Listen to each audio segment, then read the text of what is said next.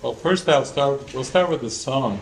Back in the 1990s, late 1990s, a friend of mine named Resta started channeling songs from the angels. And she channeled 270 songs from the angels. So it turned into a pathway, basically, to God through song. Like 270 songs. People could just, it's got all the metaphysics of the chorus and Jesus and everything in every song. And so I thought this movie would be a good deep movie tonight, but I will play it. I don't know if does it have airplay?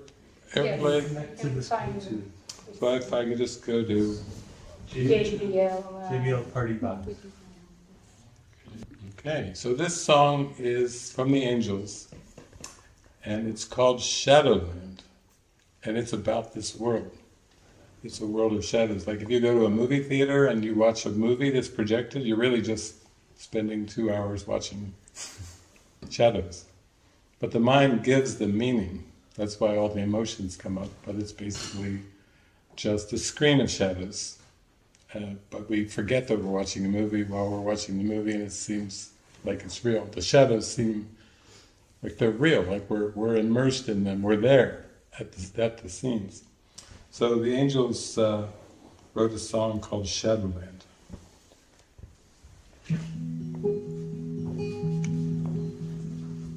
Shadows dwell in Shadowland, and you can never understand their shadow talk and shadow deeds, their shifting thoughts and shadow needs. They tell you all about their hurts, how they are victims of this world. They search for other ghosts to blame, the ones who caused them so much pain. In Shadowland, so sad and desolate, Shadowland, where waters separate,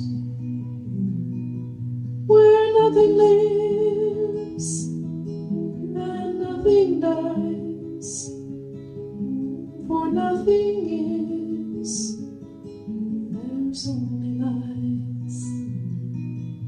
In Shadowland, pain and pleasure, guilt and sin, the bait they use to pull you in. From God they say you've gone apart, and He has cast you from His heart.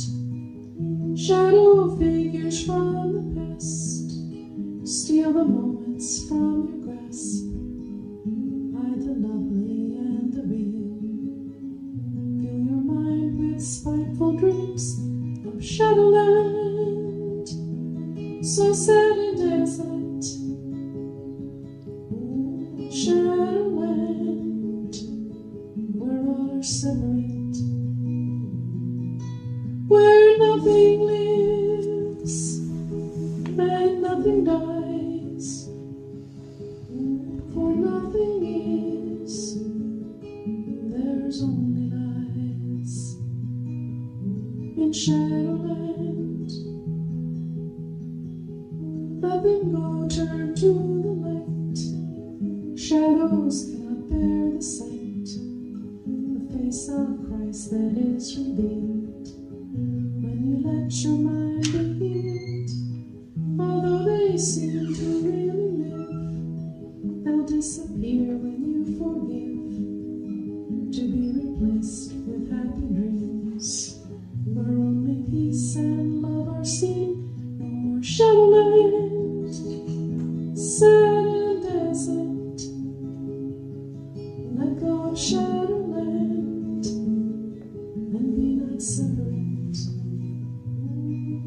Enjoy, live, and you can never die. When you forgive, laugh at the lies of Shadowland.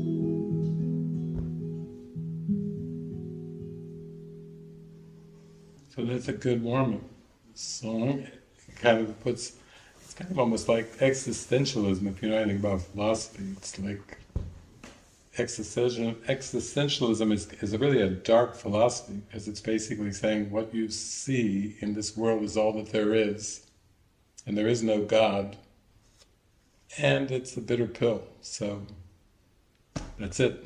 You know? But we have a teaching that's saying we have to go past the shadows to the light that's behind the shadows, and I always talk about those 4 lessons in the early part of the workbook, 5, 6, 7, 8. I'm never upset for the reason I think, means all throughout the day, anytime I'm irritated, annoyed, upset in any way, I'm never upset for the reason I think. I'm upset because I see something that's not there. So that's definitely a hallucination. I'm upset because I'm hallucinating, is what he's saying in the next lesson, 6. 7, I see only the past. And 8, my mind is preoccupied with past thoughts. So that's why we have all these movies about unrequited love and find love to lose it, and all kinds of dark dramas and conflicts in the world, is because it's all shadows. They aren't really occurring at all. I see something that's not there. So it's hallucinating and not knowing you're hallucinating, and then reading dark meaning onto the figures that are appearing. And it doesn't matter if you read something positive or negative, it makes them seem real. Even positive judgments of shadows make them seem real. That's why pain and pleasure, she mentioned guilt and sin, the bait they use to pull you in. Even the ones that seem pleasurable and positive are just as much of keeping you from the light as the negative ones. So it's not just eliminating the negative and accepting the positive, it's seeing that they're both part of a deep, sinister plan to keep the mind asleep and dreaming, and unaware that this world has no reality. But she does say in the song, you know, they'll disappear when you forgive. When you see them as all the same and you don't judge them, then they'll disappear. That's the good news. Right when Urpi and I were being taken to the airport, it was dark. It was 6 o'clock in the morning in Lake Chapala area, and it was very, very dark, and we were being driven to the airport by Kenneth Clifford and Nicholas. And I put on a playlist, and it was playing Kim Walker. I think I put on the Kim Walker playlist. It was playing some worship services and everything. All of a sudden, the voice of the text of the chorus came on and interrupted the music. And Ken was driving, and we all were like there, and then for probably the next 10 or 15 minutes, we all were just like listening. This is what came on before this trip. Shadows of the past. Just like the song we just heard in the lessons. To forgive is merely to remember only the loving thoughts that you gave in the past and those that were given you. All the rest must be forgotten. Forgiveness is a selective remembering based not on your selection, for the shadow figures you would make immortal are the, quote, enemies of reality. Be willing to forgive the Son of God for what he did not do. The shadow figures are the witnesses you bring with you to demonstrate he did what he did not. Because you bring them, you will hear them, and you keep them by your own selection do not understand how they came into your mind and what their purpose is. They represent the evil that you think was done to you. You bring them with you only that you may return evil for evil, hoping that their witness will enable you to think guiltily of another and not harm yourself. They speak so clearly for the separation that no one not obsessed with keeping separation could hear them. They offer you the reasons why you should enter into unholy alliances to support the ego's goals and make your relationships the witness to its power. It is these shadow figures that would make the ego holy in your sight and teach you what you do to keep it safe is really love. The shadow figures always speak for vengeance, and all relationships into which they enter are totally insane.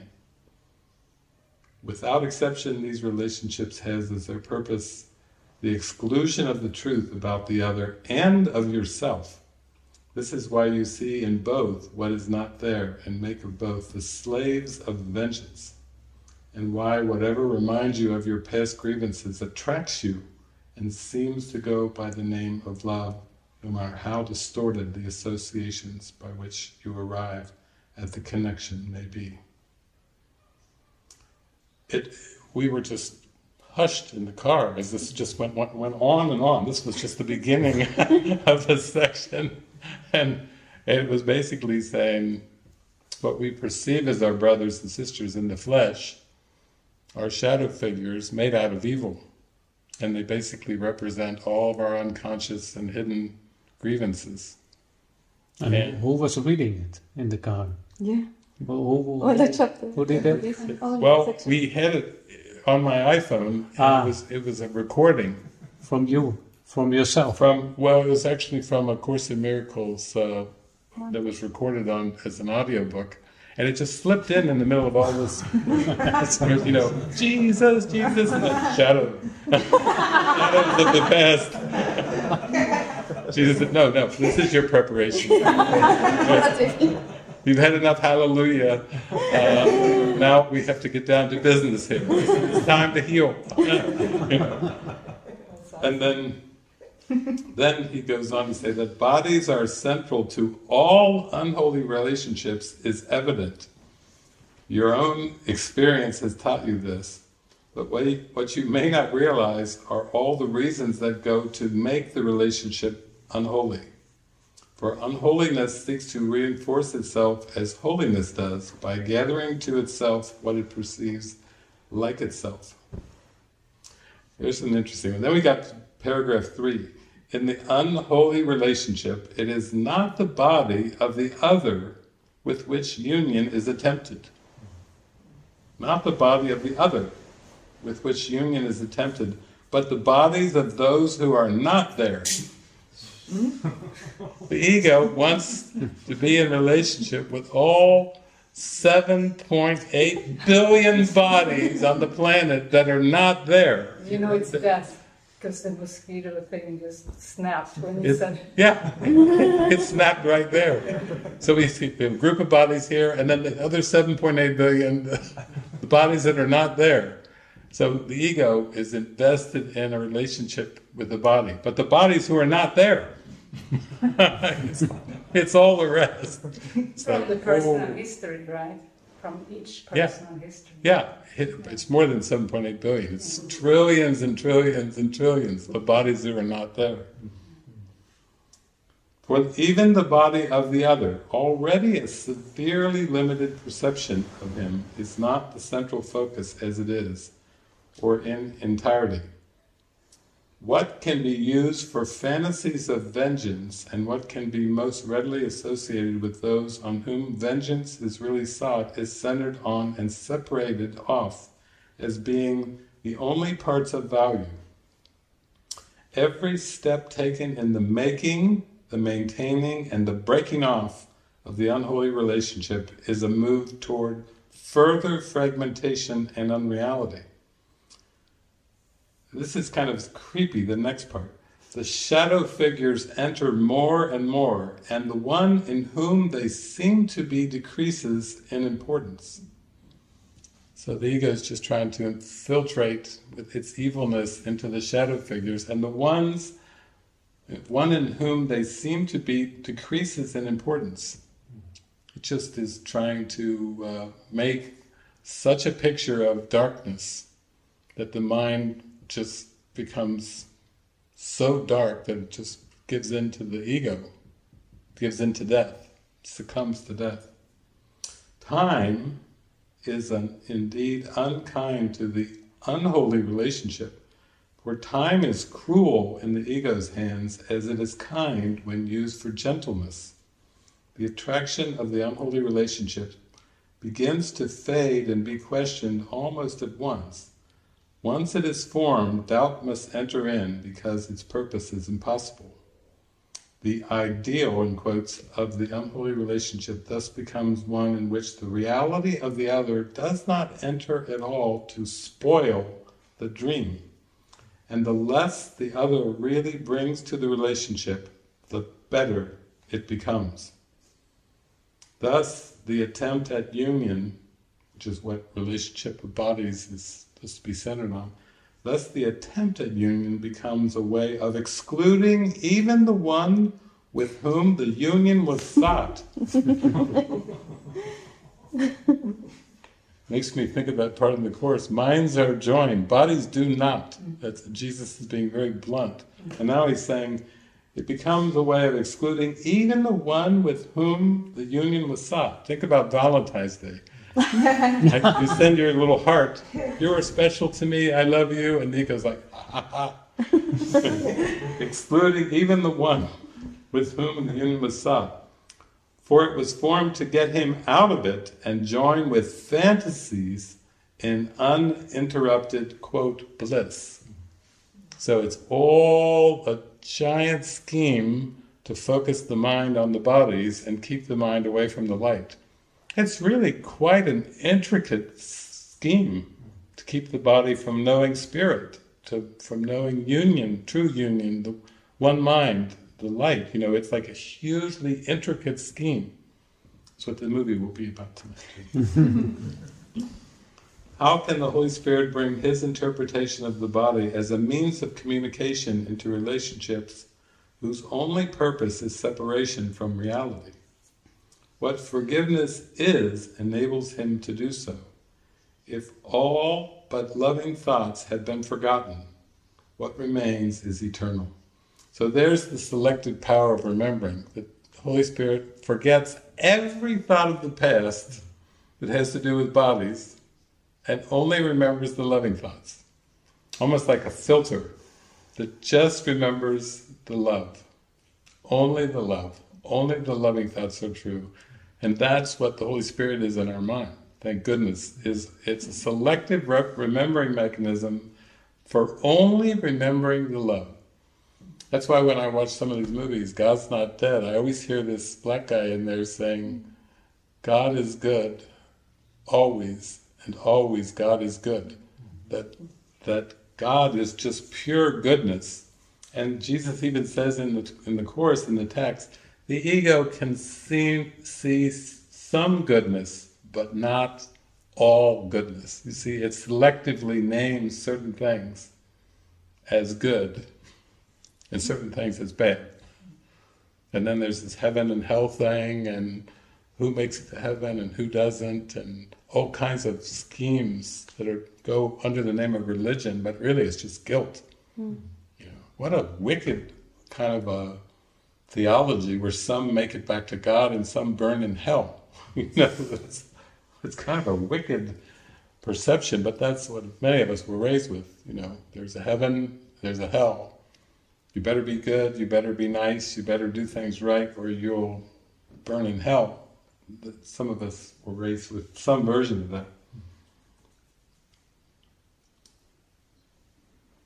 And then he says, this continuity extends the present by increasing its reality and value in your perception of it. In these loving thoughts is the spark of beauty hidden in the ugliness of the unholy relationship where hatred is remembered. So really, that's the purpose of relationship, find the spark of beauty. The purpose of community, find the spark of beauty. The purpose of anything you can imagine in this world is only watching movies, find the spark of beauty. It's like that's our goal. It's like there's one in us who remembers only the loving thoughts. Only the good, only the pure good, and that's the goal, is to focus our mind like a laser beam on that. Find only good, only good. So the movie tonight has some funny moments in it, but I have showed this movie. I remember one time I was showing this movie in Kentucky, and it turned into like a revival because it was so deep. The were like, "This is deeper than the Matrix, damn it!" They were like, "God, what is this?" And people in Kentucky were like, "What are you doing in our living room?" Just giving them the commentary, feeding them, and they're like, "Oh my God!" Because it felt like their minds were ripped open. But it is, yeah, I thought that's a good lead-in to we start the retreat in, a couple of days? Yeah. Friday, so this is probably a good, it kind of gets things going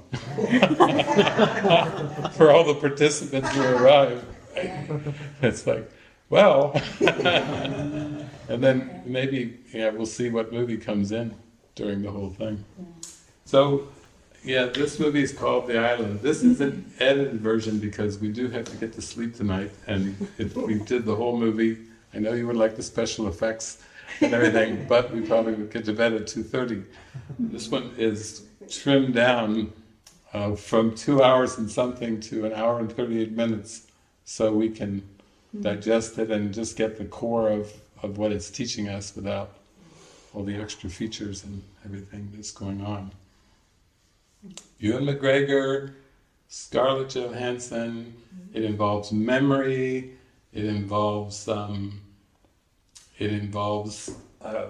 constructed world that is entirely constructed from a lie and from lies that the people within that world seem to function in, doing jobs, doing tasks.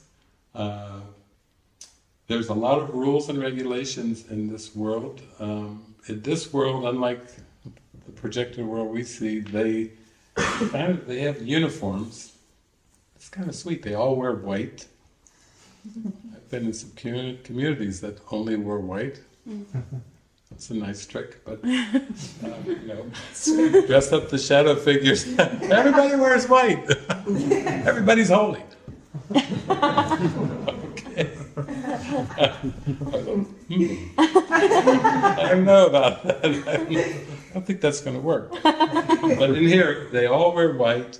Their education is limited. They are purposefully only given a very limited education because of the fear that more education could lead to more questions.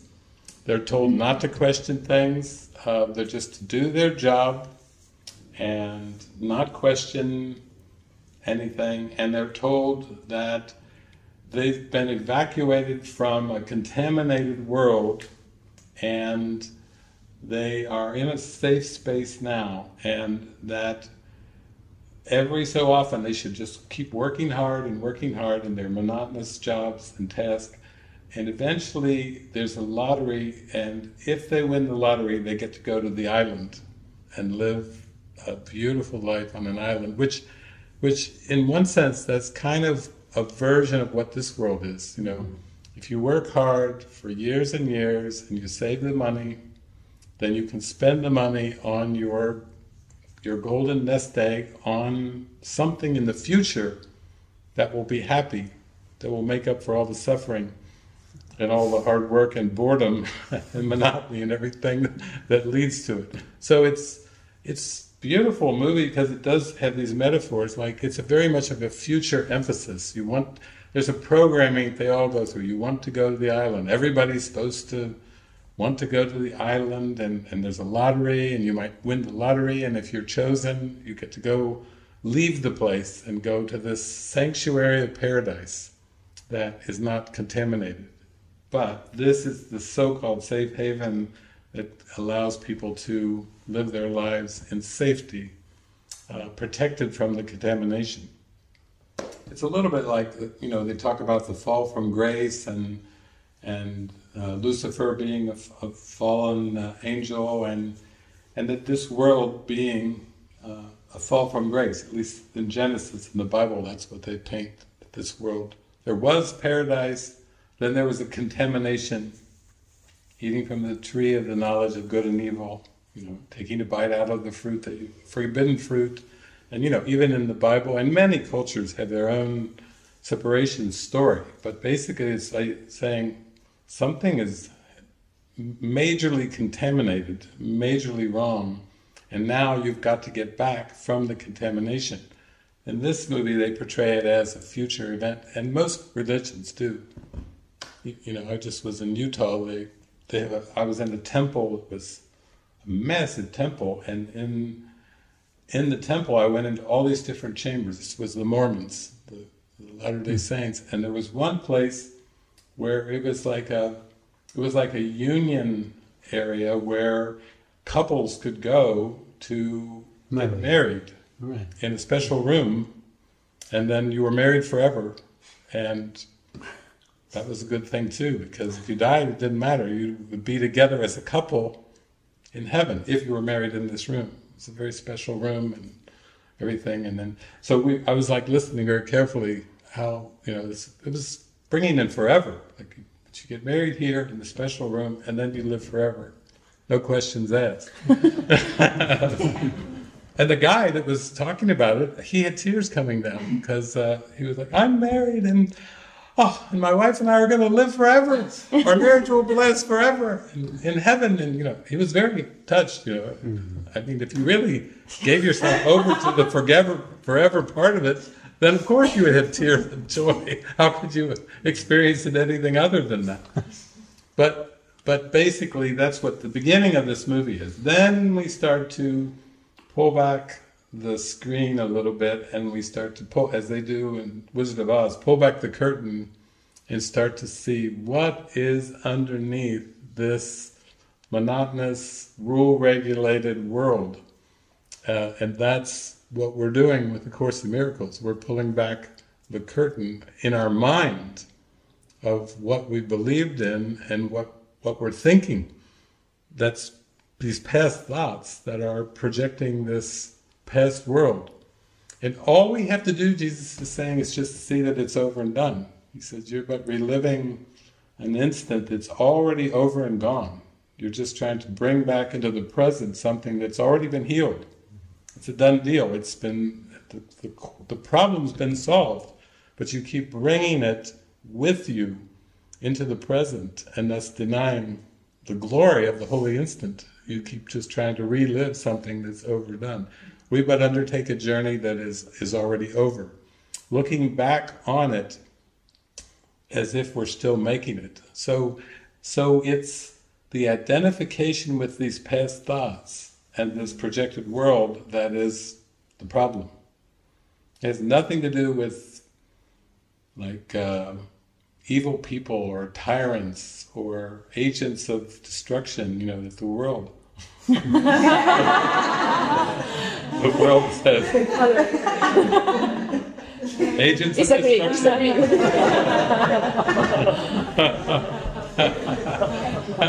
It has nothing to do with any of that, you know. People always say, what about terrorists? Yeah, what about terrorists? You know, in the end, you know, we have to take all of our characters, our Mussolinis, our Osama bin Ladens, our Hitlers, our Gandhis, our Mother Teresas, our Jesus figures, all of our saints and all of our terrorist sinners, and we have to start to wait a minute, my mind is making up a dualistic system here and trying to praise the saints and criticize the sinners. And Jesus is like, that's not going to get you home. You know, you can go on and on. You might have a strong case of Mother Teresa-itis, but it still ain't going to get you home, because you have to forgive her. He says in the Course a couple times, forgive me your illusions. He's saying, I'm the Christ, you're the Christ, we're the Christ, and the Christ isn't a man or a woman. The Christ isn't in history, and the Christ isn't masculine or feminine. You know, it has nothing to do with these concepts that you've projected. The Christ is just light, pure light, and it has nothing to do with any of the images. So. Okay, we're ready. That's the setup. I need to... Where's popcorn?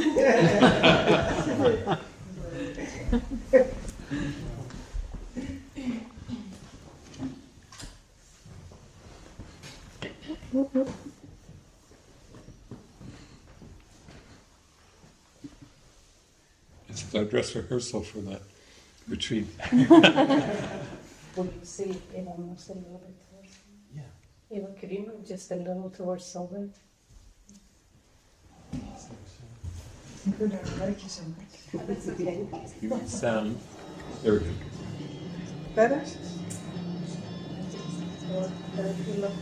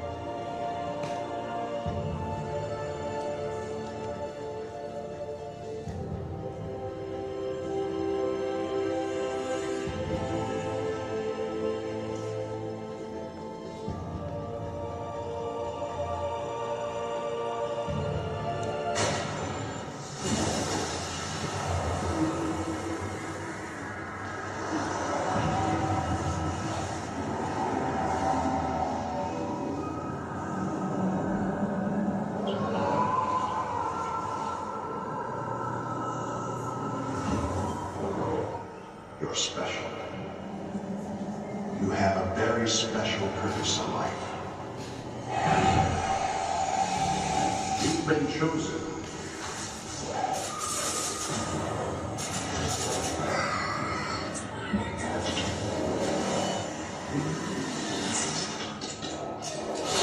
The island awaits you.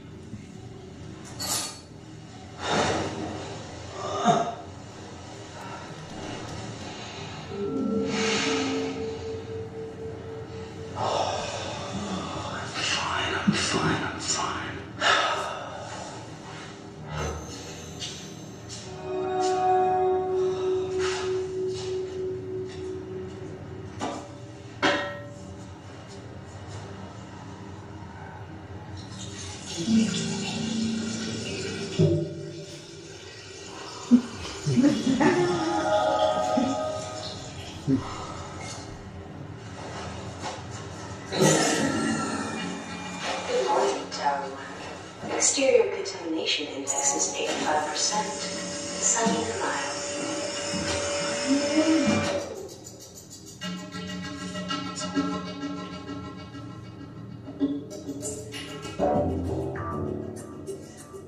Hey, I'm missing the left shoe.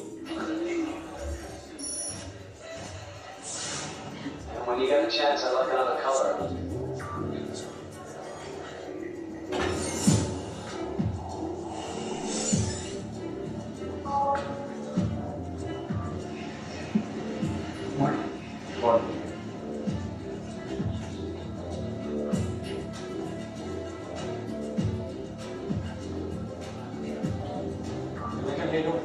I'm missing a shoe.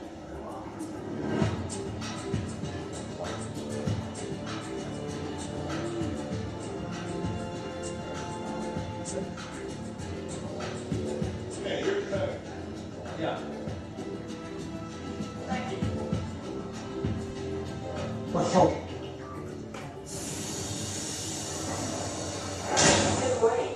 July 19th, 2019. Another day in paradise.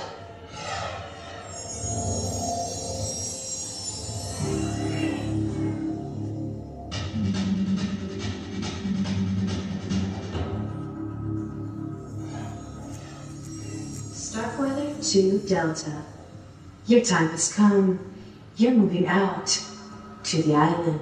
Star Brother 2 Delta here. And as you know, the biggest dream of my life just came true. I mean, I've only been with you guys for like 6 months, but I won the lottery. That's right, me, Star Brother, okay? To go out and breathe fresh air, swim in the ocean.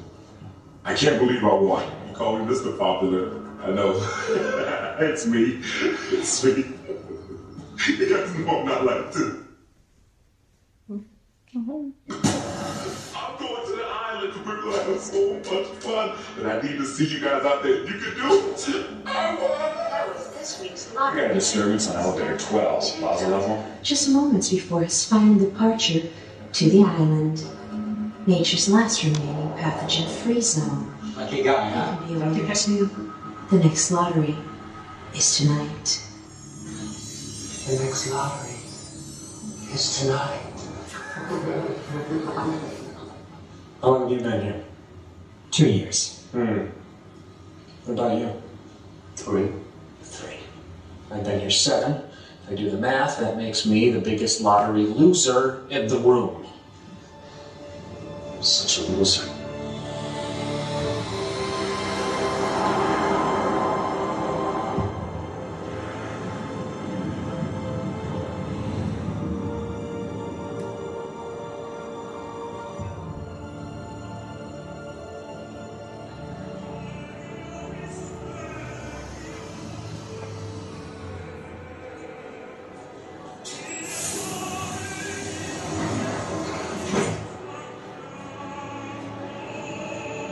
Sir. Yeah, you. Swipe. Gamdu 3 Echo. You've been flagged for public disturbance before.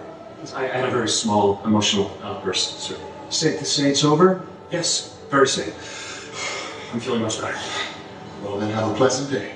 You too. You both have a pleasant day too. Okay, let's pause it there. So you can see it's a world of repetition, control, uniformity with the dress, all these different rules, and here there's even very much emotional control. I mean, to some extent, that's the world, the projected world is like that. Jenny and Barrett were saying that they had a friend here a few years ago, and he was screaming and ranting profanities, and then the neighbors, that was like the consequence.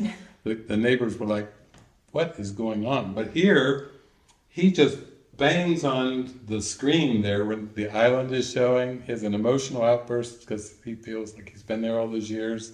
He's lost again, and now there's the emotional police as soon as he's had an outburst. But we don't quite have that in this world, the emotional police. I mean, some of us did in school, though. We went to my mother was a teacher. I had like all these sets of eyes as my mother worked at the school, and I was like, because if I did anything or said anything, it would make it back to my mother. And she would say, I talked to Mrs. So-and-so today. She saw you in the hallway at such and such, and you said this, and you screamed this, It was pressure. But this is what this is. So their education is very limited, but their emotions, they have all the same emotions because they're still perceiving a world of differences.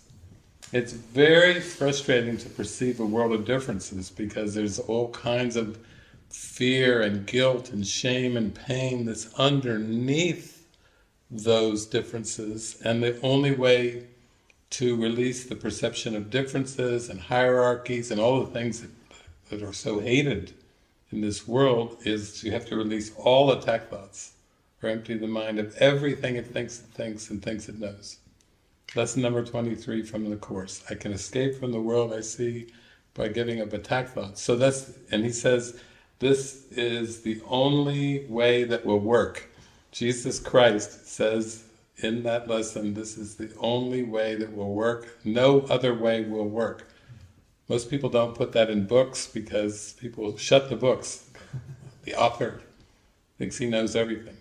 Actually, this author does actually know everything. So when he says, this is the only way that will work and no other way will work. So you can see there's a lot of similarities to the projected world. That's what's so good about this. But the main thing in here is nobody knows how this world came about, and it's pretty much the same in terms of our world. You know, when you ask people, how did the world come about? The Buddhists might have an answer. The Christians say, read Genesis.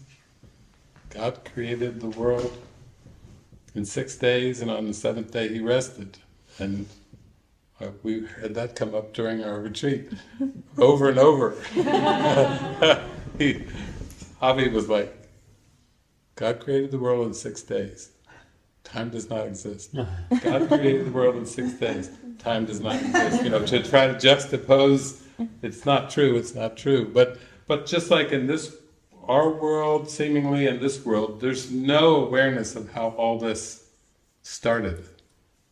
There's no evidence of any kind of source. It's just accepted as just the way things are, which is the same with this world. That's just the way it is. You have to just take the good with the bad, and you know. But it's interesting, it's only in the present moment it happens. I mean, it's not in the past. Yeah. Yeah, the Big Bang is not really even that's the scientific view of this world, is the Big Bang. But then people say, well, where did the Big Bang come from? You see? So that's a big mystery then. So. Where because one is there 7 years, another 3 years, so they must have know where they come from, and did they have a normal life? Is that known? Or? Well, they are named like for the year that they're born in. Like in school, you can sometimes they have grades: 1st grade, 2nd grade, 3rd grade, 4th grade. Lincoln, our main character there, started the movie, Lincoln Echo 6. It's like that's a name that basically is saying which group of people that came into existence at the same time, like 3rd graders all come into existence, like 3 years or however many years they are for 3rd grade, 6 or 7 years or whatever. So there is an awareness that their name, they're given the name, sounds very scientific. It's not like John or Paula. It's a name that's very descriptive of when they seem to come into existence in this world. So for humans, I was born to these parents, in this country, in this year. And with them, they've got their own system inside here. But none of them are encouraged to question anything about that, how that happened. They don't really seem to have parents, so you'd think they'd be questioning, but in this world everybody just assumes it's the parents, that the procreativity, the sexuality over the generations that produce the generations. But in here they seem to exist, but they aren't educated. They don't have as much education as the ones in this world. They're kept at a very, very low level of education because they don't want them questioning too much that could disturb things. So it's propaganda and control. It's maybe a little more different version than this world, but you can see the similarities are spectacular, which is what makes this movie such a good teaching device. Because for everyone we have to go beyond the lie. What lie made this up? Jesus says, I have invented the world I see in the workbook, so he's saying it's an invention. But what is underneath the invention is the most important thing. Okay. I was just thinking of the teens, the rituals, how safe the ego is in rituals, even in community or families or anywhere, how that alluring that is to be in rituals. Like when you read that Shadows of the Past, I was thinking of that, because like, instead of being safe in rituals, like to go into the present moment. Otherwise the projections and the shadow figures will just keep showing up. Yeah. They're like rituals of time. So when the mind believed that it could separate from God, the experience went from bliss and peace and love and oneness to chaos. And then the ego invented judgment at that point to manage the chaos, just like, there's rules in classrooms, like for preschoolers, instead of food fights and pulling hair and all the things that children tend to do, they have rules, and that's why even in preschool there's quite a lot of rules to keep the order. And that's why the ego invented the judgment, was to bring order into chaos. Because if it was too intense of a chaos, then the mind would just give up the belief completely. It would give the ego up. But it wanted to protect itself, so it invented judgment as a way to minimize the chaos without letting it go. So even judgment, you can see there's a reason how it came into being and why it seems to be so important. Because he says, you believe that without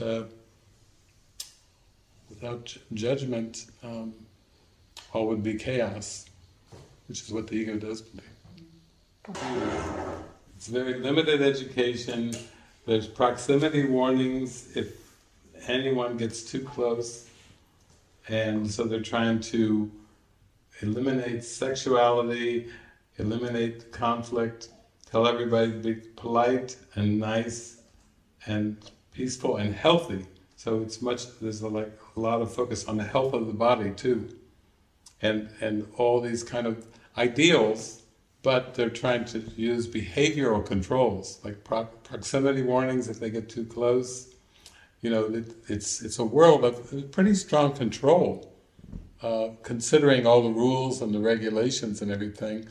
But anytime there's control of any kind, it must be that the ego is underneath, trying to maintain itself, maintain its own fear-based belief system. It's not really about the form, it's just the ego trying to control the world. And then Jesus says you have no control over the world you made, and he's teaching us like 5, 6, 7, 8, that basically you can't change the world and you have absolutely no control over the world you made. So all attempts to change the body, to change other bodies, to get them to behave in certain ways, like the children, the control that goes on with parents and children, behave, no dessert for you, or at school, detention, you'll get a detention if you step out of line. It's basically a world of control that the ego has set up, and the way out of it is to try not to control any aspect of it, to let all things be exactly as they are, accept everything exactly as it is, without any inclination to change anything in form. So it's the exact opposite of what we learn. Exact opposite of all the conditioning, of all the programming. Yeah. That many times when I'm with Urpi, if she notices something or she gets upset with something, pray. It's like pray, pray, pray, pray. That has to be like the first option, because the prayer is not to change the world, it's to release the thoughts, release the judgments in the mind, which is what Jesus is saying. Yeah, you must change your mind, you must release these grievances and judgments, but don't think that something's going wrong in the world. Nothing's ever going wrong. It's always flowing. A script is written. It's just as exactly as it was set up. But there's no attempt to change it. Not to improve it, not to try to make it better, worse, to really let all things be. And in spiritual community, what an opportunity to let all things be exactly as they are. It's if you were just living as a hermit in the woods, like Henry David Thoreau, or like Buddha went off, to live in the woods. It's intense to try to do it as a hermit, but when you try to do it in relationship or with groups, it's almost like the ego's like, the more the merrier, more shadow figures we can get here. The ego's like saying, oh, I'm going to have fun with this, because there's so much investment in thinking that people think their own thoughts, have minds of their own, have wills of their own, and that you've got to combat what those other wills are. And then the Holy Spirit's saying, yeah, you have to get into guidance. You have to come, you were talking about the flow of guidance. You have to come into that flow of guidance, pray, listen, and follow, for peace of mind. There's no other way. So there's where the bodies come from. They're grown. Kind of like in the Matrix. Yeah. You know, they're grown, and then use the Matrix as a battery supply to run the artificial world of the Matrix, using the energy of the humans. This is how they come before they're tagged on their wrist, and they're named in terms of their generation and given their name, like Lincoln 6 Echo, the main character. And so you can see this is the part that the characters are unaware of. You know, in this world we have stories that tell us where we were born, where we came from. We think they're real stories too. It's like this is a story that's kind of kept from the participants in the world, so they don't know pretty much. They're told they're saved, rescued from the contamination, but that's not actually what's happening. But it's a good parallel in the sense that even the stories that tell the story of the birth of the body, the location, the parents, or the test tube, or however it seems to come about, and everything is part of a construct that's made up by the ego to give a semblance of starting point. But nothing really has a starting point or an ending point, because it's all projection from the ego. There are no real stories.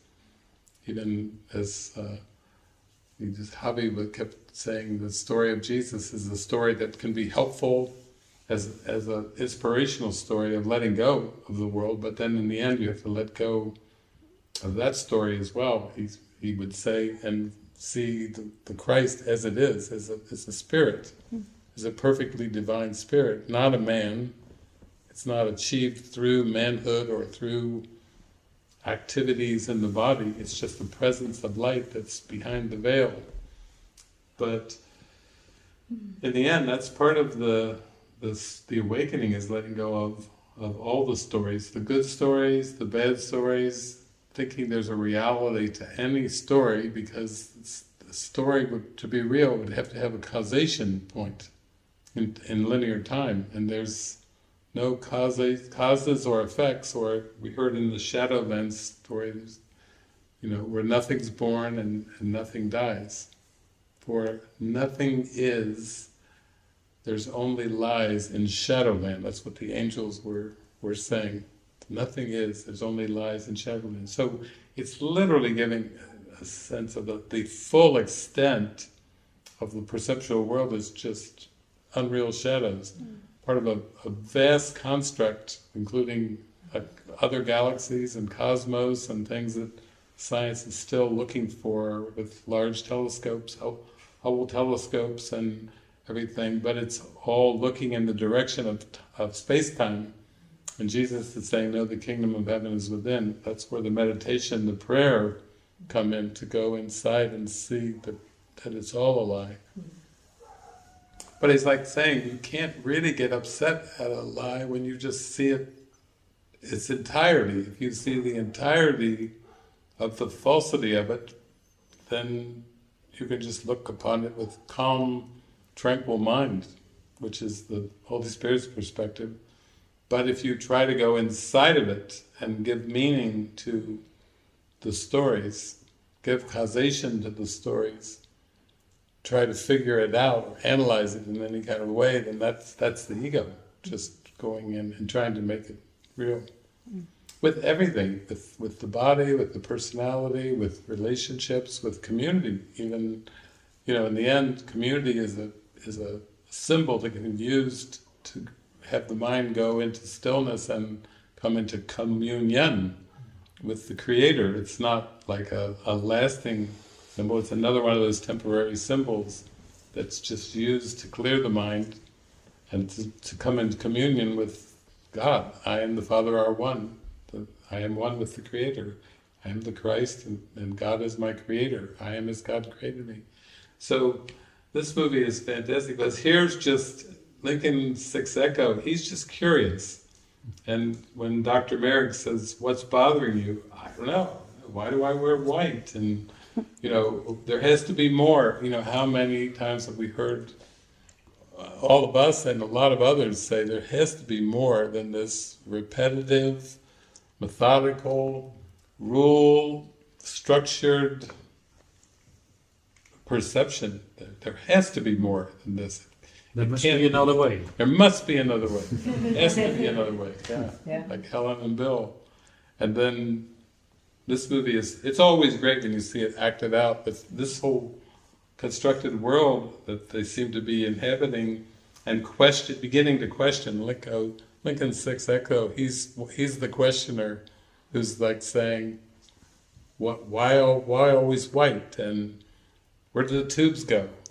His buddy's like, go right there, go right there, He's just interested in the 6 feet in front of him and all day long just putting nutrients, it's for the food, we need food, right? I like that, he's already concluded what the purpose is of the tubes and everything, and he doesn't need to know anymore. But for spirituality, it's always questioning much, much deeper, like, what is underneath the tubes? and it's beyond where the tubes begin and where they end, but tubes, what's the purpose of tubes? And really they only have one purpose. It's the same purpose with the rest of the images, forgiveness, to see their falsity equally. They're equally false. That's no order of difficulty in miracles, no hierarchy of illusions. So it's a fantastic movie. He's got a buddy who he uses his little tri-key to pretend like his computer's broken. He goes ask questions. The guy has some porn. Are these your friends? Sometimes. Why aren't they wearing any clothes? Remember, they're trained to block out sexuality, and now he's over in Sector 5 and he's questioning like a child would. Are these your friends? Some of the time, why aren't they wearing any clothes? It's like a child asking questions of their parent, and yet he has a sparkle in his eye because he knows there has to be more. He doesn't know what the more is. Now this technician, he's gone up and he's seen them birthing one of the, these characters, these creatures that will be trained to be functioning as part of the system, but they're not babies, they're actually grown adults. Agnates, I think they call them, but they're like clones. They're like clones, just growing clones, and then quickly cutting them open and then getting them functioning. He says, oh, it works, great, If they get a clone out and the water, it's like the womb, cutting the plastic, the cord, and getting them started. So he's seeing that, and then he's like, hey, don't do it now. I'm just the technician. I'm going to blow chunks if I see this. It's like he's like, that's above my pay grade. I don't know. He seems to know that this is all some kind of a setup, and he's working in Sector 5, doing his part as a maintenance technician, as part of the matrix, this whole matrix thing. But he doesn't. He knows more. He says before the contamination, that's where he got the stash of drink that he drinks, but so he's kind of implying there's something that before the contamination. He's still playing along with the story of the contamination. And most religions play along with the story of the separation. Most religions and philosophies. And even when the guy asked me this weekend, what's his name, the The man was asking about reincarnation. Fermin. Yeah. Oh. A doctor who was asking about reincarnation because he was very much into Buddhism. And reincarnation kind of, it describes the problem. It doesn't really answer anything, but reincarnation is a different description of the separation and the reparation over time, with lifetimes and everything like this. Maybe a little more believable than the heaven and hell story, a little more of a closer step. But still, it's just describing the problem. It's not offering the answer or the solution.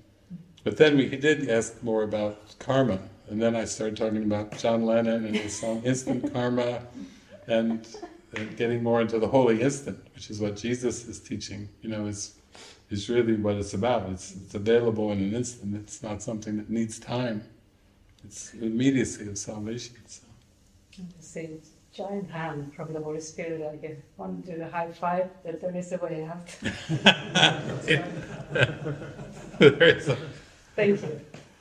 Yeah, I was just watching Fermin's face, because when I mentioned John Lennon and Beatles and Instant Karma, he was the Holy Spirit knew just the words to use for Fermin, the doctor.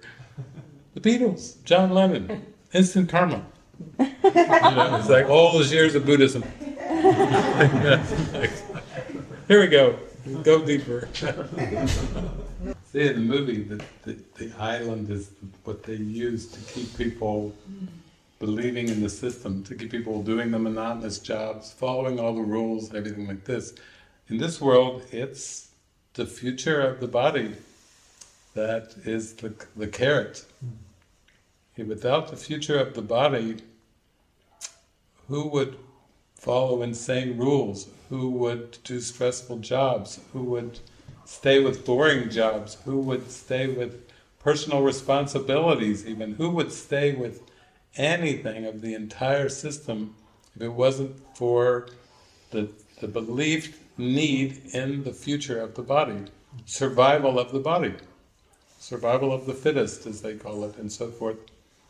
But then when you get into the Course, like Lesson 135, he's just saying the body is in need of no health-inducing tools, medicines, resources.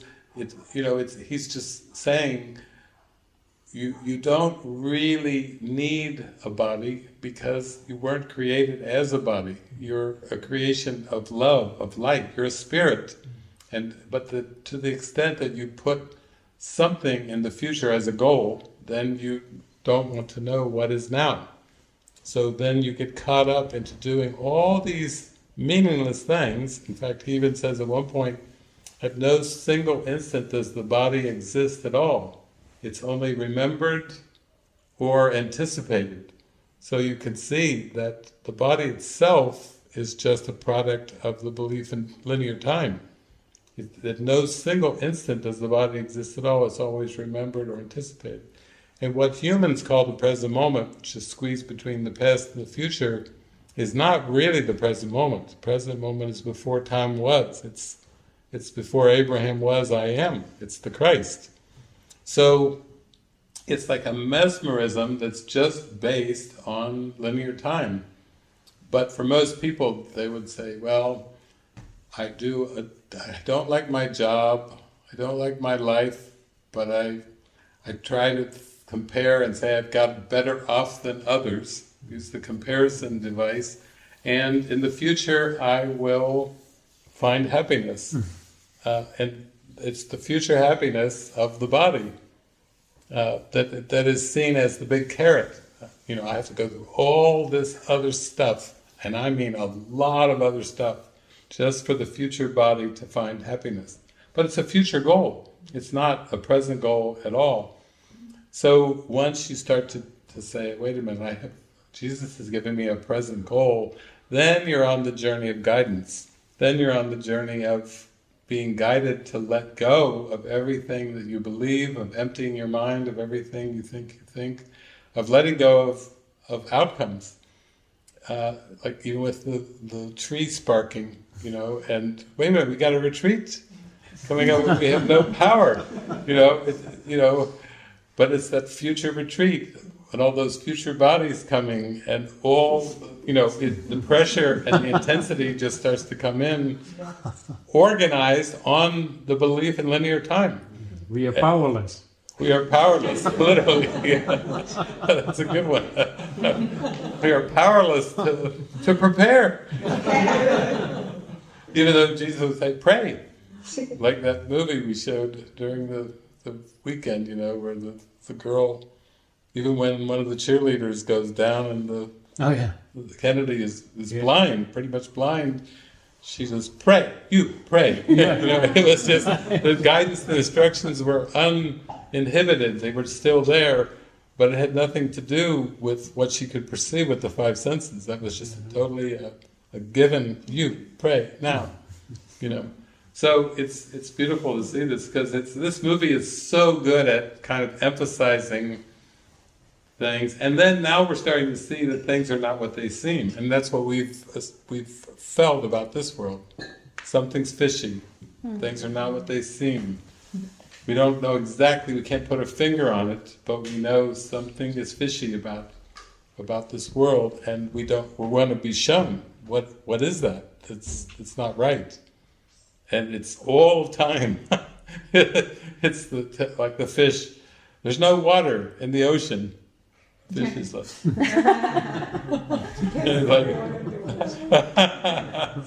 that's kind of like the Course in Miracles for the human being. Time and space are an illusion. What? Maybe I had a little assumption about time and space. I'm not saying a big one, but just a little... that it was real. So yeah, it's good. We have a product on the loose. And these clones all believe they have a life of their own, a mind of their own, decisions of their own, and choices. And here, it's kind of like in the Truman Show, there was Christoph, in the Truman Show. I brought him into this world and I can take him out. This Merrick is like playing this ego figure that's the whole thing is for economics, whereas in the Truman Show it's all product placement, and everything on the show is for sale to drive the artificial world economically, to keep it going for the ego's purposes, Christoph's own glory, his own purposes. It's basically everything's for sale. And here they grow human beings as to be adult, and then they break them out of their little cocoon or larva or their sac, and then they train them with little education and everything so that they can be functioning, so they can use their body parts. Just like in this world, you can donate, after you die, you can donate your heart or your liver and everything. This is, we saw the mother that gave birth, there was someone that looked just like her, with her husband having trouble having a baby, and that's why they take the babies from the pregnant women when they're born for their parts. The whole body. With Starkweather, the athlete, the big athlete, they're just going in for his heart, to take his heart, to use his heart. How does that relate to this world? That seems to be like extremely beyond what this world is. You got to remember, the ego is the Christoph, the ego is the Dr. Merrick, the ego is the belief in the mind that made up all the bodies and all the planets and all everything else, the houses, the societies, the whole, all time and space. The ego made them all up for its own purposes, to exist, to distract the mind, which originally is a divine mind, but when it falls asleep, it's split into that which knows and that which doesn't know, the Holy Spirit and the ego. And then the world is used, so the ego is using all the bodies and the body parts. It actually will say in special relationships, body parts, certain body parts are emphasized. The part we just read about shadows of the past, the ego makes its own fantasy world, and based on its preferences, it wants to pick certain bodies and certain body parts for its pleasure, and then judge against other bodies. It may like young bodies more than old bodies. It may like beautiful bodies in its own definition of what beauty is than ugly bodies. It has made up a whole pictorial representation of a world of unreality, of shadows from the past, and then it's just using, just like Merrick is using all these characters for body parts, it's using all the bodies and all the parts and all the fantasies. Shadowland is really fantasy land. It has nothing to do with eternal reality, nothing to do with eternal love and oneness. It's just a projection of fantasies. But it's how the ego tries to use the fantasies to distract the mind from being still and waking up to God. That's the key thing. And that's why, ultimately, why it goes much more. Mysticism takes everything into prayer and meditation, because you do keep asking the question, what is it for, underneath? And that's why the mystics and saints, they start off in cities, and then they probably leave their vocations and become simpler and simpler and simpler. Buddha left the palace. He had to get out of there. He was supposed to be the next king. And Siddhartha is like, this is not right. I don't want to be the next king. I don't want to be, whatever comes with it, I don't want it.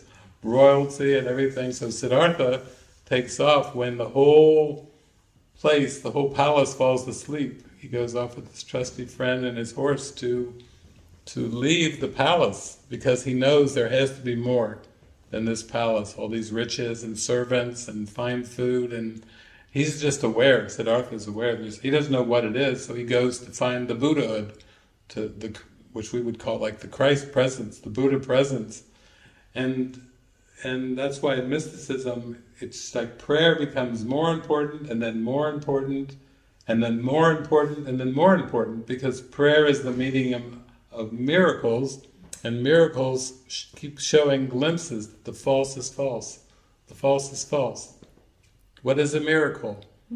A miracle does not create or really change at all. It merely looks on devastation, shadowland, and reminds the mind of what it sees as false.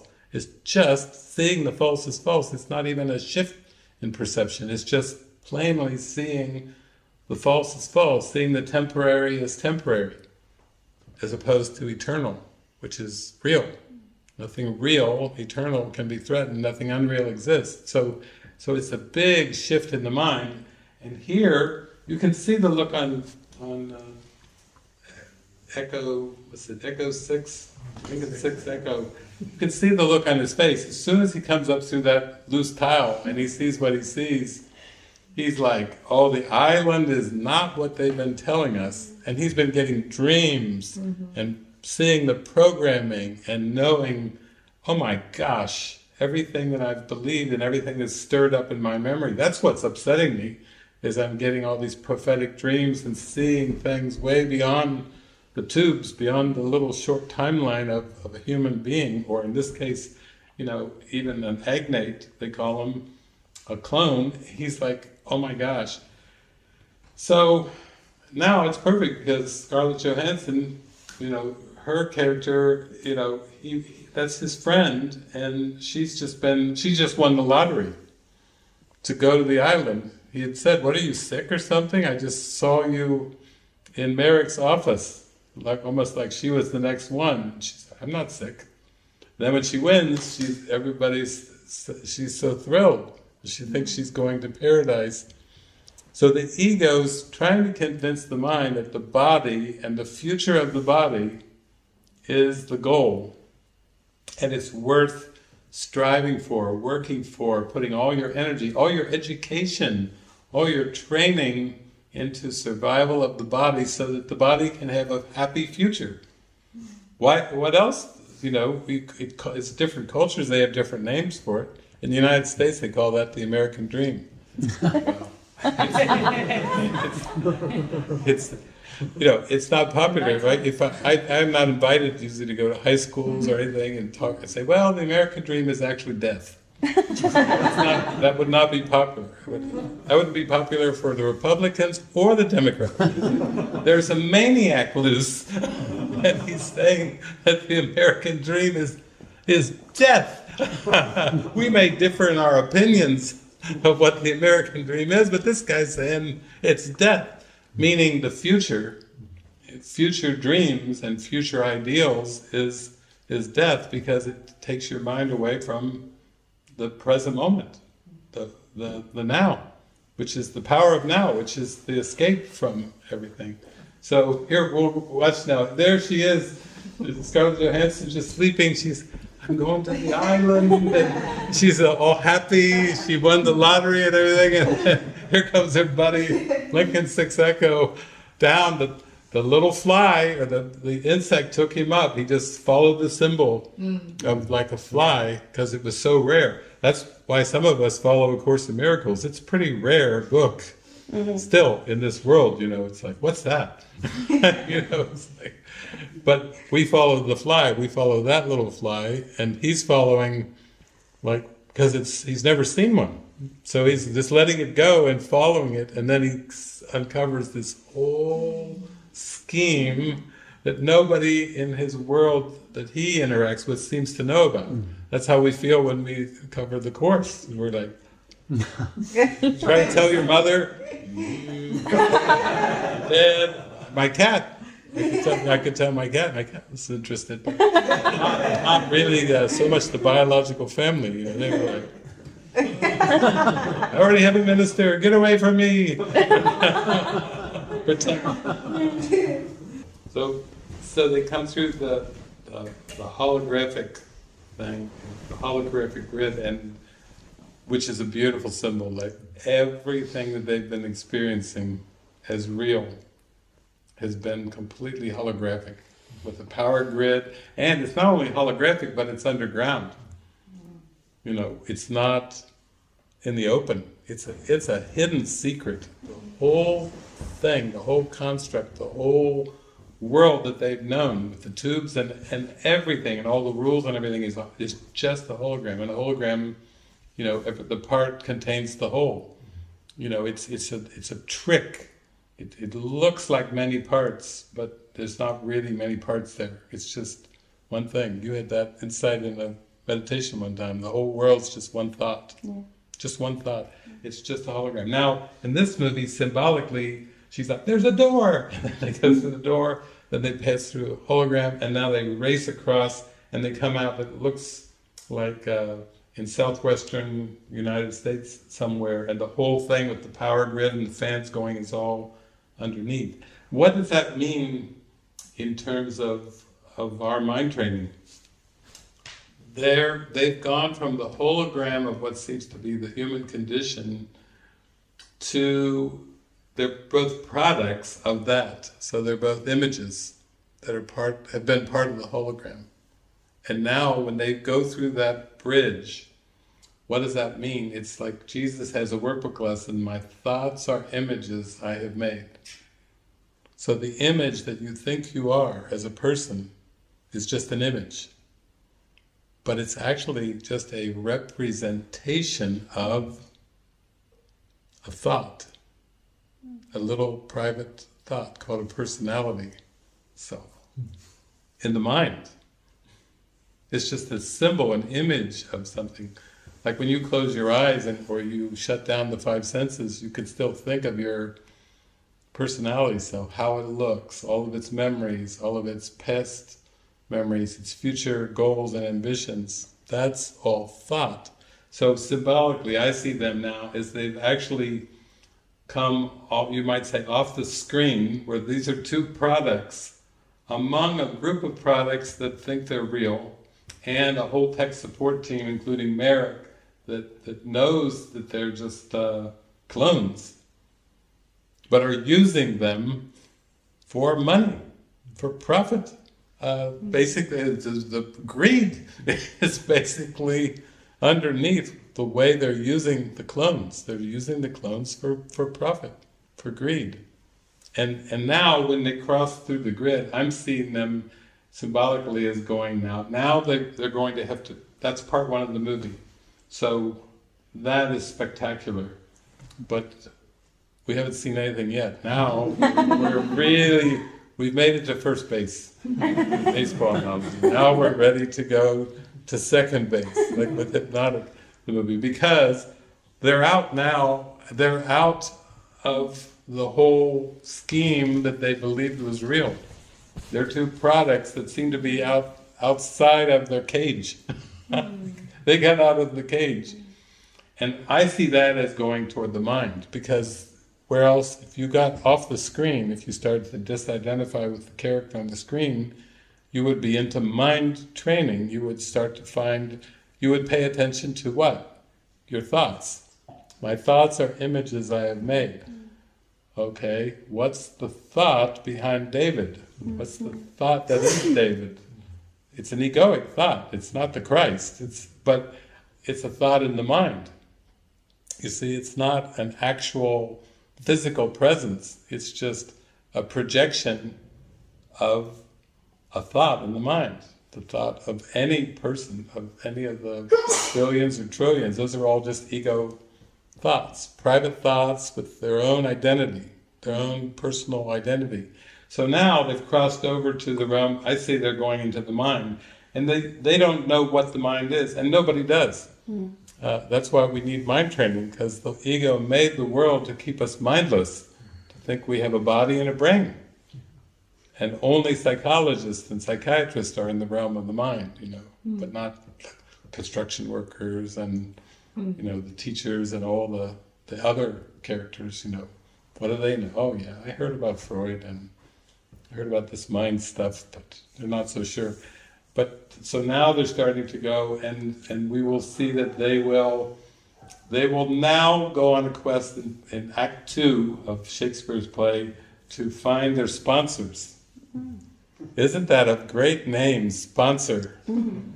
If the person you think you are is just an image, then you have to get more in touch with sponsor, which, since there's no causation in form, the bodies weren't made by other bodies through procreation, they're just projections, so then you have to go into the mind to get in touch with the sponsor, which is the thought that is sponsoring the clone, sponsoring the image. You see how helpful that is, because how are you going to escape anything until you start to get first in touch with the sponsor, and then beyond that you have to find the creator, the real creator, God, and the real Christ, which is way beyond the sponsors too. But you see, you have to get off the first seeing everything so personally, like everything's life or death, it seems like in this world.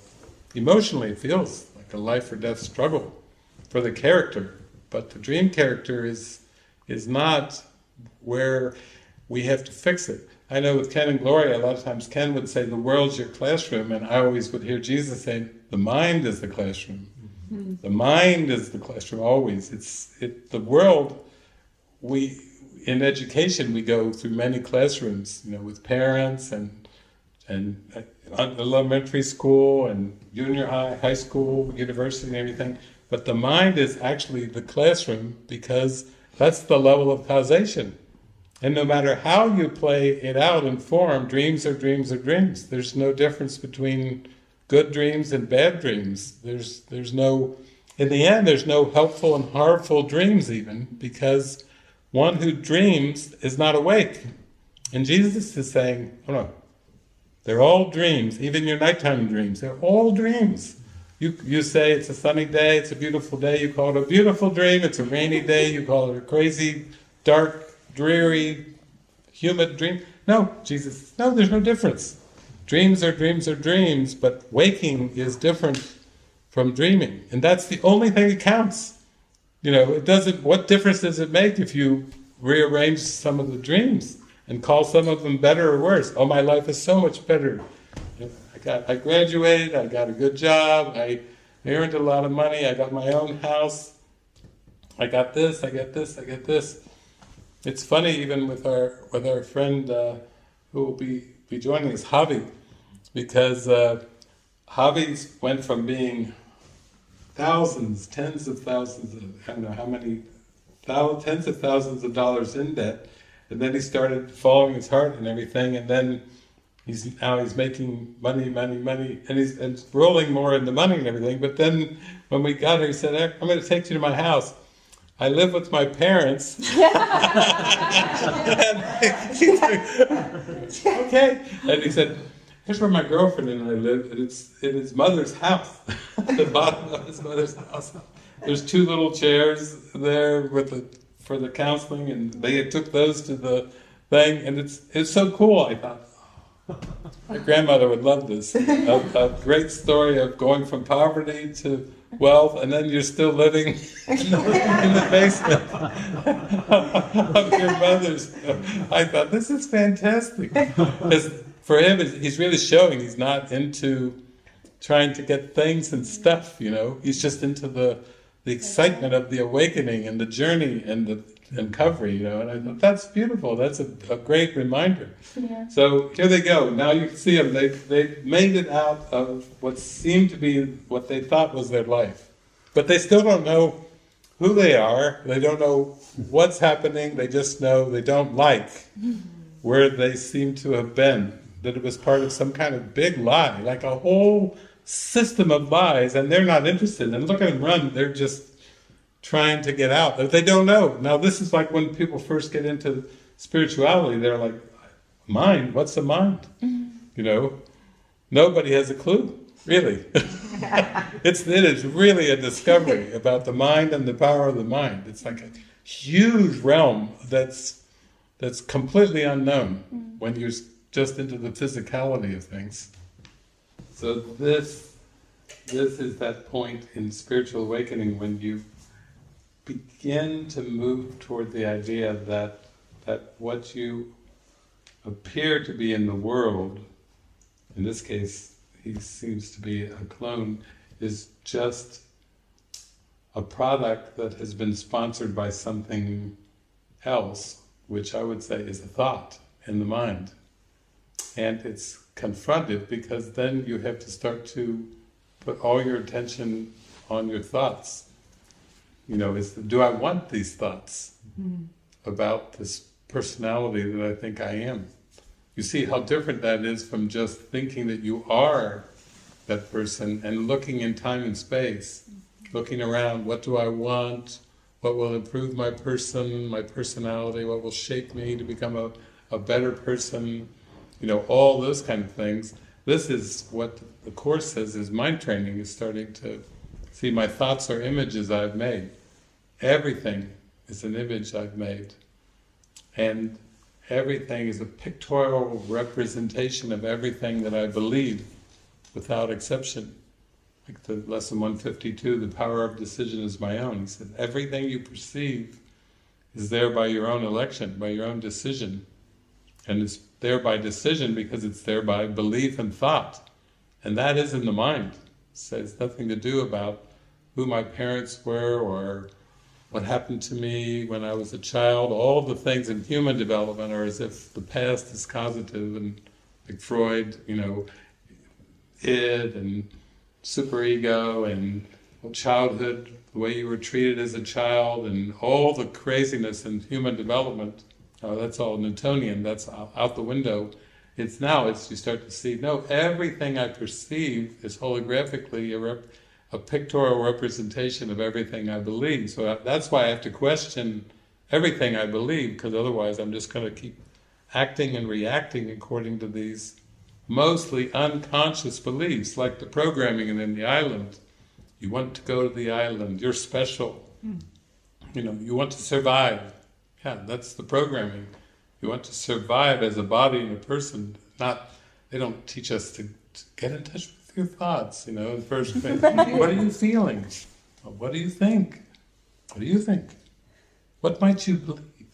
Might you believe in time and space? We don't get that kind of spiritual psychotherapy from our teachers. They're teaching us as if cause and effect are in the world, and as if you need to work hard, learn lots of things, get higher education, get a good job, get a good career, make lots of money, buy lots of things, and then grow old, get sick, and die, like everybody else. And that's just all she wrote, you know. But then there's something in the mind, it's like there has to be more than that script of just seeming beginnings and endings.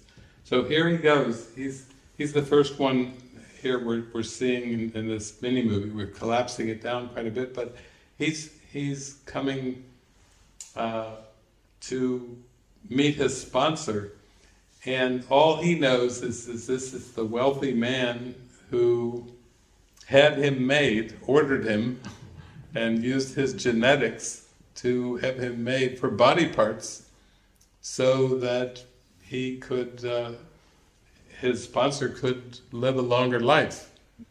And you can see that's still all a product of thought. It's still, even these thoughts that they're coming in contact with are still based on the future, you know, living longer.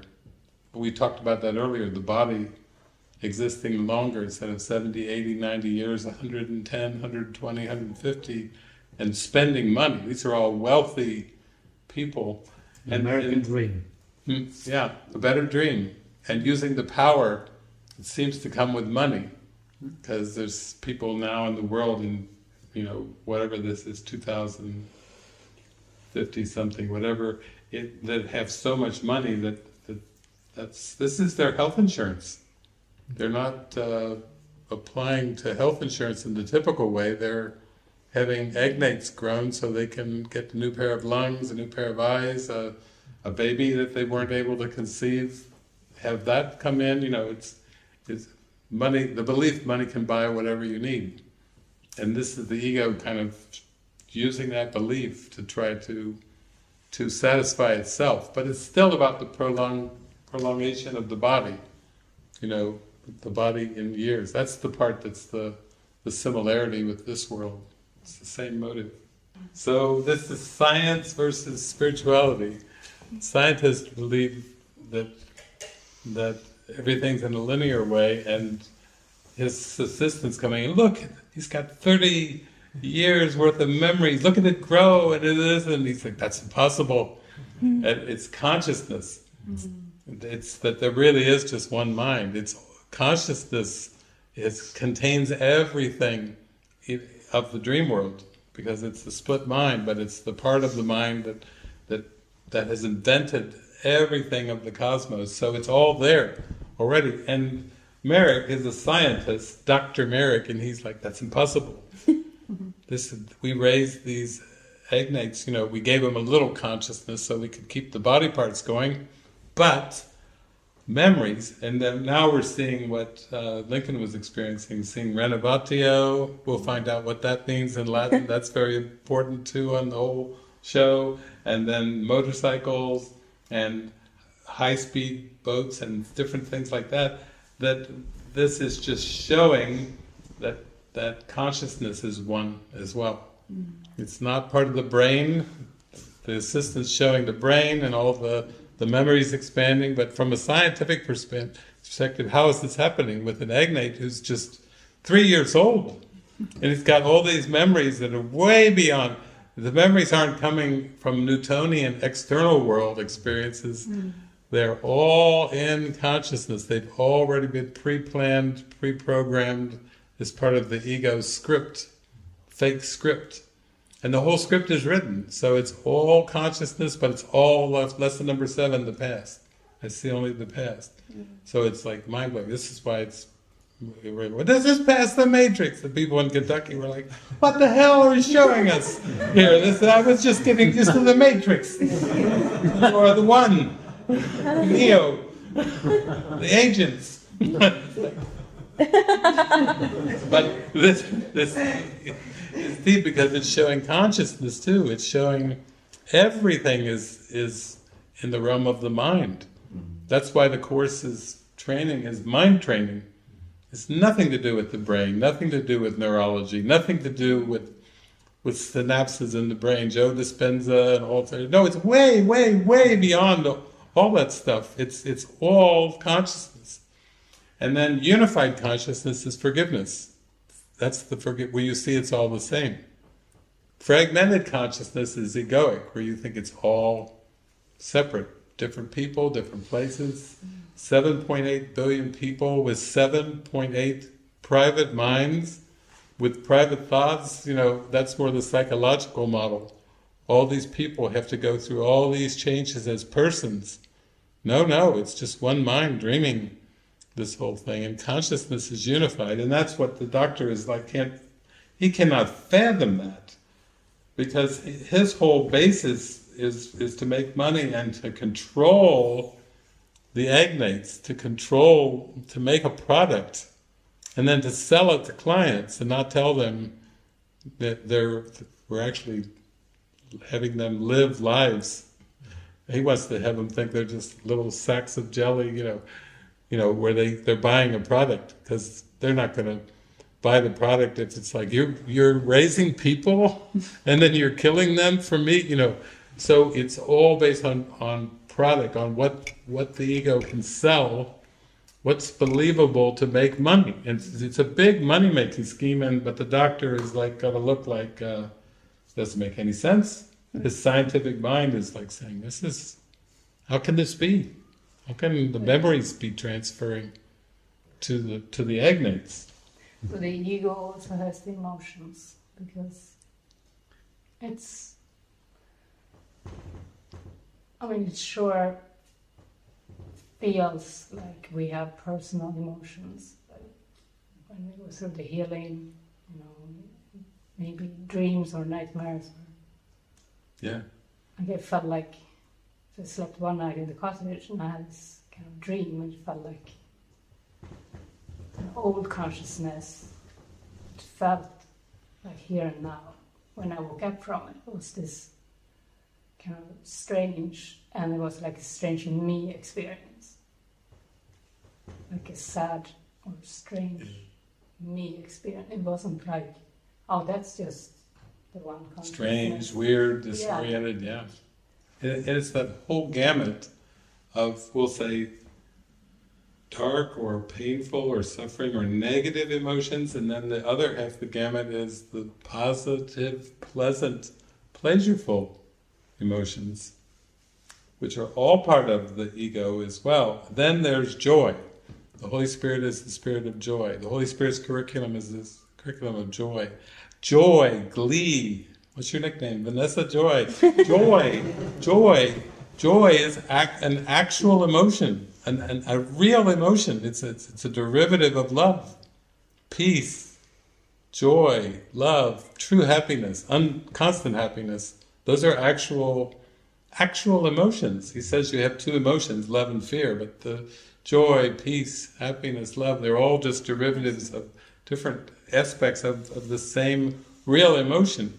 And he tells us it's only through letting go of attack thoughts, the only way that will work, no other way will work, lesson 23, and it's through miracles that you come into joy. You actually feel joyful, gleeful for no earthly reason, just like you've been talking about, just a bubbling kind of joy, like Jesus is taking me and saying, come closer. It's an actual emotion.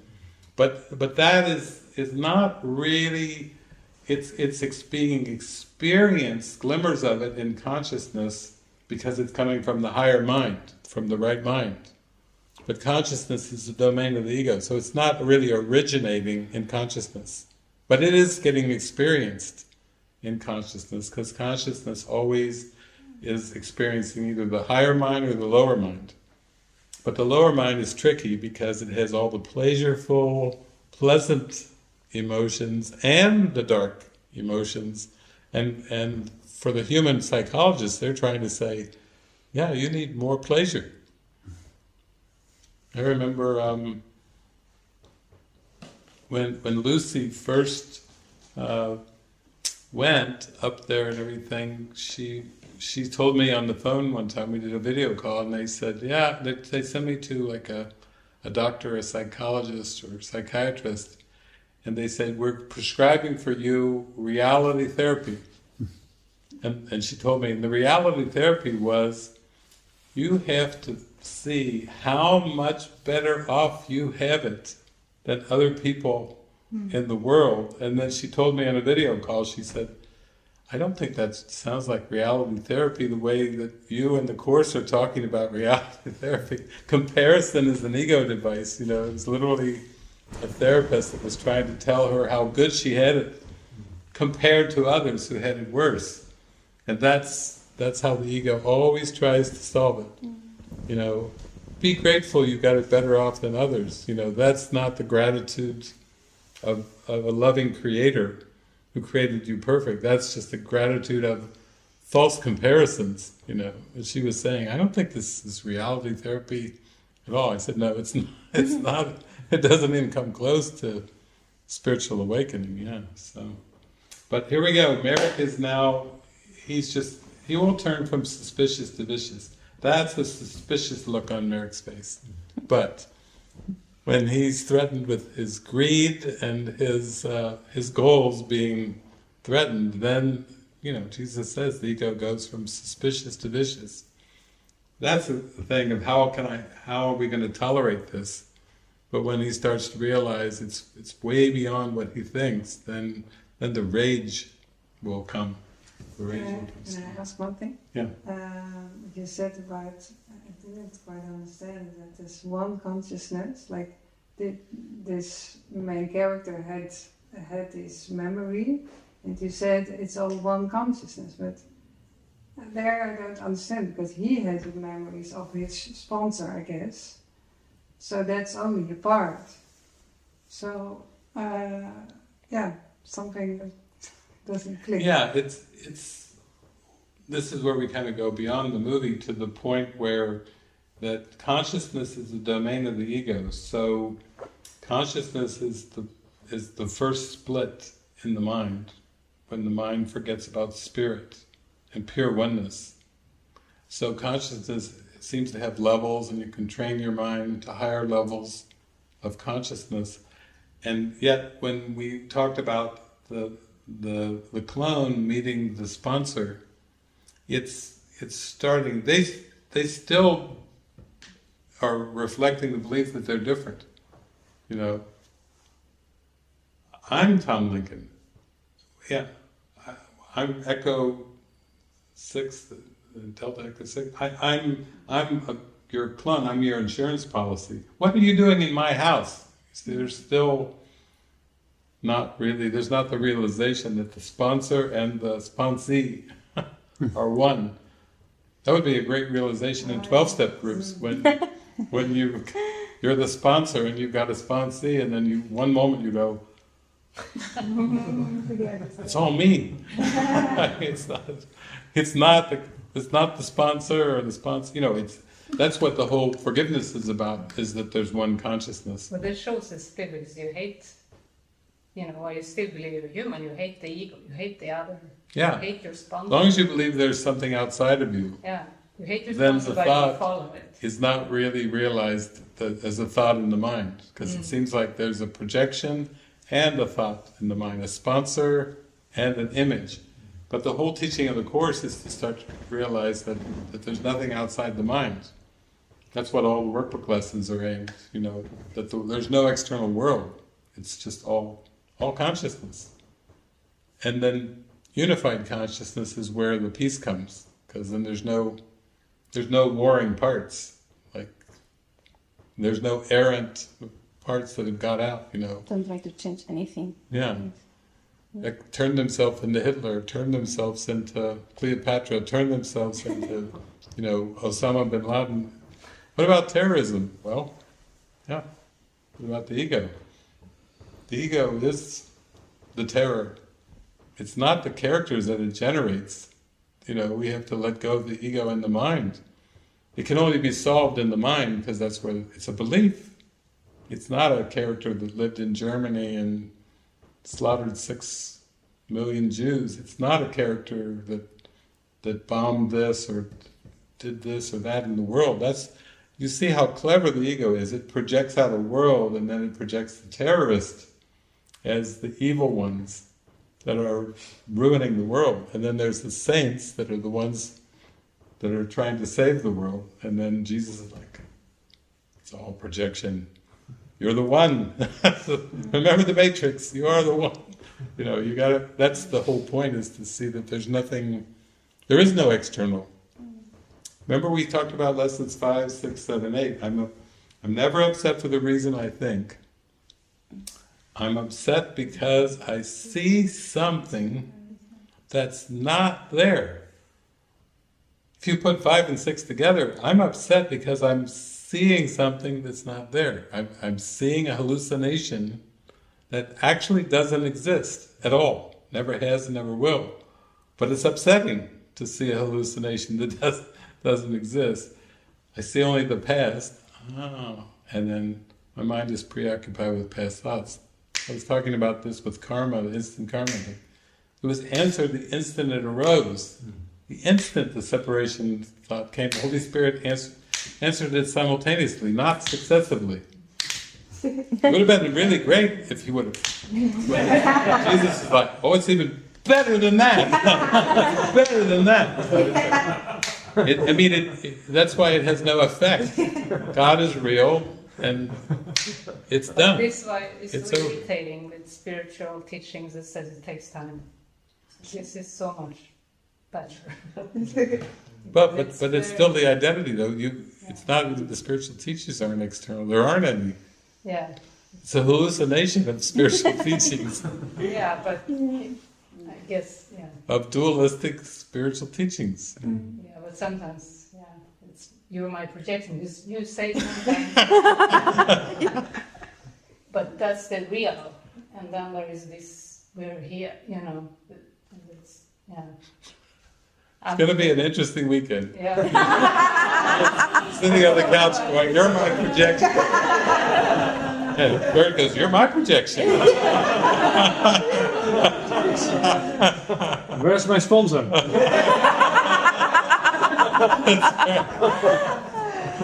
Where's my heavenly sponsor? Where's the Holy Spirit in this? I need my heavenly sponsor. My heavenly reminder. Yeah. Vanessa's like, oh, I just got here. Please. I didn't even unpack yet. So please. Jumping into the fire. Okay, here we go. It's exciting. Now we're going to see what's that. We have the clone and the sponsor wrestling. What is this showing us? That there's a huge resistance to just accepting that who you believe you are in this world is just a thought in the mind and nothing more. So you can see the sponsor, the sponsor and the clone are fighting it out here, because it's like the resistance to just starting to accept that everything is thoughts. Jesus says it in the Course. He said, the world is a world of ideas. We don't have some mental ideas and some physical, real, everything is an idea. And then past that, it's more, everything is equally an idea. No order of difficulty in miracles, the first principle. So, but it's the resistance to seeing that there is no such thing as a physical and a mental. That's an artificial distinction. All illness is mental illness. Does anybody have any physical disabilities? No. It's mental illness. Believing in the ego is mental illness, but that means there is no physical illness. You see how the medical model splits it up into categories. There are physical ailments, mental ailments. Go to a psychologist and psychiatrist if you have mental illness. Go to a doctor, a physician if you have the physical. But that's still the resistance to everything is mind. Everything is consciousness. There's nothing but consciousness, and until you see the spirit is beyond consciousness too, but you have to see unified awareness, unified consciousness is what forgiveness is. It's the gateway back to the light, the eternal. So here it is, and we can see the sponsor and the sponsee. He found his sponsor, but look at his sponsor's face. it's almost like he's like, I'm not giving it up, you know. He asked him, Rex, I don't know if you caught that, but he said, how much what was it? And it was 5 million. He wasn't talking about the car. He was talking about how much it took. All right. But it won't be long in the future when $5 million will be a small investment for a human life. When you consider all the education, houses, cars, insurance, and everything. 5 million in this movie, maybe 2050 or whatever. The sponsor has spent $5 million investment. Not on the car, on the clone. Probably the car's less, maybe. But so here we go. He's gritting his teeth there. You might remember in The Matrix, there's one point where Neo asked Morpheus, if somebody dies in the Matrix, do they die in the mind? And Morpheus says, the mind cannot live without the body. That is actually metaphysically incorrect in the Matrix, because the mind is the origin, is the cause of, so the body, the mind. When he says the mind cannot live without the body, it's backwards. But here we see that we had the clone and the sponsor, and they both start with the same accent, Scottish accent, and now the security doesn't know who to shoot, and then the clone slips the identity thing onto the sponsor's wrist, and then the security guy sees it and shoots the sponsor. Right. So this, I mean, you know, the clone is really determined. Yeah. He's now got the sponsor, but he is determined to be free. Let's just say he's determined to find freedom, you know, like he's not stopping. He'll do anything. So he's seemed to fool the security guard now by slipping the identity thing on to the sponsor. As soon as the ego finds out the memories are transferring, spreading, part of like unifying, way beyond the limits that the ego had set up. It was just going to raise the bodies and give a little consciousness so it could keep the body parts to make the money. But as soon as it finds out that the memories are spreading, that consciousness is connected, kill them all. It's going to wipe out a recall. And the guy's going, you're going to millions of dollars of product. Yeah. The threat to the ego is just trying to cover itself. So you can see 2,000 years ago when Jesus started speaking from eternity, that's why the ego was so enraged. You know, it had its whole system and its whole world, all set up to exist as a separate realm apart from heaven and God. And then Jesus comes along and says, I and the Father are one. My kingdom is not of this world. Even the apostles were not happy. They were like the sons of thunder. You know, oh my God, no, I was going to have a high place in the earthly kingdom. No, my kingdom is not of this world. Mary Magdalene was kind of really tuned into what he was talking about, but most of the apostles were not. You know, they were thinking they'd get a good position in some kind of an earthly kingdom, but he was saying, no, the kingdom of heaven is within, and Mary Magdalene was saying, let's just wait, maybe, Judas was so sure that he had power, he was going to take out the Romans and show his power and glory, and then Judas and the rest of the apostles would have a high place in the new government, and all those kind of ego things. But that's why the crucifixion was just like, the ego was so angry.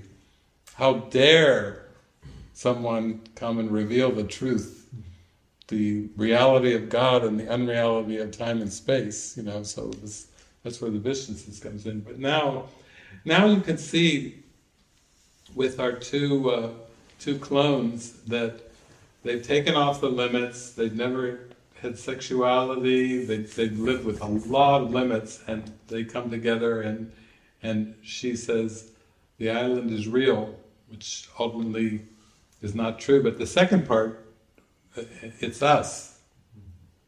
It's a glimmer of the idea that there's no world, there's no island apart from who we are in the mind.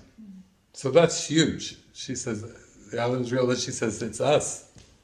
But now they have to make a decision, because their buddy that helped them out, that liked all the mail order clothes and gave them the credit card and everything, you know, he had said, just go find yourself on a beach somewhere, which would be, that's our peace plan, salvation, find a beach. But they, you know, he said, just go, you should just go and not tell anybody and just go live on a beach. But even that is still escapism, you know, because she's aware, you know, she was telling him, like she said to the sponsor, you know, there are thousands of us that are imprisoned. And Jesus says that in the Course, as long as one slave remains to walk the world, the Son of God will not be free. So they've got to take that thing, they've got to face it. Do we just try to make a little haven of special love here? Mm-hmm. Or do we go for the good of all? Do we go for the salvation of everything and everyone, the freeing the Son of God from belief in time and space and the bodies? So they're getting close to that point, because from their perspective they've escaped the island, but she did say the island is us, and now they have to kind of decide whether they're going to go for escapism, which is those 9 chapters in the Course from 15 to 24 on special love relationship, or are they really going to go, this Course will be believed entirely or not at all? And if they're going to go for that, they're going to have to face the ego head on. They can't just go try to avoid and hide from security and from the ego. They're going to have to go right back to the beast. That's what makes it a classic. They've got to decide to go for a release, or just try to make a haven and hide away from the big bad Dr. Merrick, you know, and the islands. So they finally joined together. She says, you know, you go, and he said, we'll disappear, but after. That's very profound. We'll disappear. Really. He's talking disappear, but Course in Miracles wise, that's the disappearance of the universe. We will disappear, but after we face the ego, after we allow the Spirit to use us, that's why we teach, that's why we travel, that's why we extend the message to teach what we would learn. It's just a mechanism of facing the ego, teaching what you would learn, strengthening the ideas of the Holy Spirit over and over by teaching what you would learn, not just with words, but through interactions, community, relationships, extending love. Teach only love, for that is what you are. So there it is, that's the mechanism. And that is the mechanism of facing the ego. You need the energy of extending, like Matthew just had a trip to go and extend to the north, you know, that's an energy. I heard that Lucy told me, she said, oh, I told him, he said, where's your husband? He's extending. He should be here with you. You're sick. He should be here with you. You don't understand how important extending is. Extending is everything. Extending is teaching what we would learn. Extending is strengthening, getting the energy in our mind and the alignment in our mind to go and face the ego. We're not going to be able to face the ego without miracles and lots of energy that comes from alignment. We have to get charged up. So that's where they are right now. They're just, we'll disappear, but after. After we go back and face the island, after we face Merrick. And they even got an invitation from the salesperson. You need to come back in, we need to rescan you. To regrow your egnate, you know. Oh my gosh, there's even an invitation. They're just accepting the invitation. Okay, back we go. Let's go right back into the beast.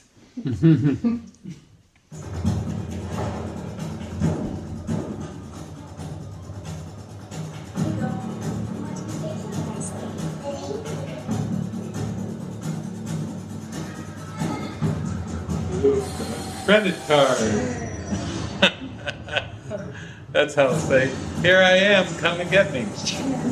Like a credit card. All part of the plan.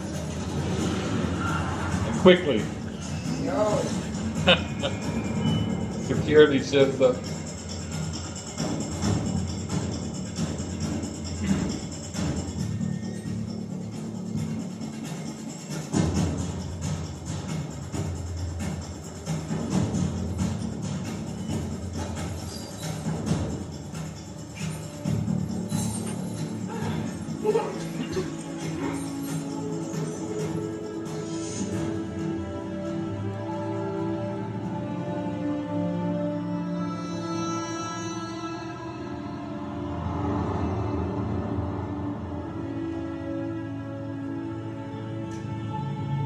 So there's a good scene right there, pause it.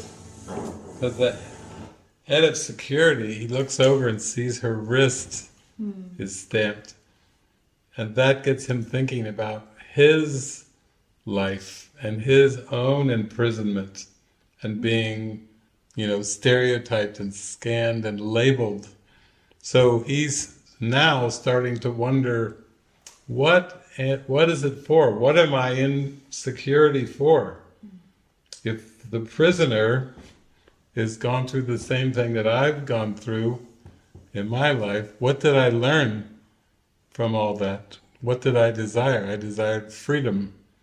I desired to not be stereotyped and scanned and pigeonholed and everything. So you could see, even though he's arrested her, that's her way of going to the island to meet up with her friend who's going in to have a rescan. They're both going in, but that's a key point right there, because now the security guy even is starting to see that she's marked, and he's been marked in the past too. And that's when you start to see your brother as yourself, like, wait a minute, why am I playing the role of the jailer and imprisoning somebody? Is this really what I want for my life? Do I want freedom? So it's just beautiful. This movie is just packed full of so many little nuances and scenes about, like, the Holy Spirit's trying to show us, you want to be free. And you're the same as your brother, so you must want freedom for them if you want freedom for yourself, because you're not different. You have to want the same thing for everyone. And this movie's showing it, like, big time. My name is Lincoln. Lincoln was the president of the United States that freed the slaves. He's known through history as Honest Abe, very prayerful man. Of all the presidents of the United States, he said, no, enough with the slavery. So they slipped that, I think, in there with the whole, my name is Lincoln. I'm for freedom here. The ego made the world, the ego made all the bodies, and then the bodies and the planets and the spheres all move according to the ego until the mind gives it back to the light, to the Holy Spirit. And Jesus was an example of that connection with the Holy Spirit, with the light, healed the sick, raised the dead. But until that point when the ego is transcended, then all the puppets, they all seem to have their little jobs and didn't even know there was a light, and didn't even know there was anything beyond the little world that they were living in. But now, as they go back in to make the direct hit, to take down the holographic ventilation system, and then the light, you see the light just streaming through there. And the music they play here, this is the most spectacular kind of scene with music and light to really show, set all the captives free. Let no slave remain, let no prisoner remain to walk the world. It's just a huge ending. I remember seeing this the first time it was on the big screen, and all the lights streaming in, and my tears came down. Oh my God! It's freedom! It's a symbol of freedom. Yeah.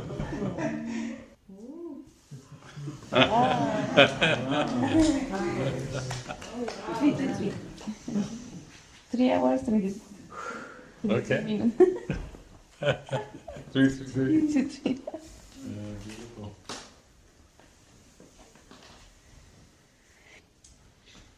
Well, it's a good movie to help us not take anything too serious. You know, it just gives like huge context to things when we're tempted to get concerned about the body's future. Then this is like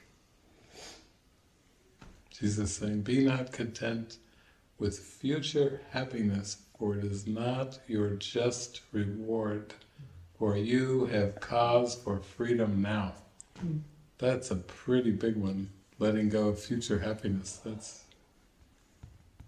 That was our main goal for a while there. Now it's like, show me the moment. Show me the moment. Show me the holy instant. Yeah, that's the prayer.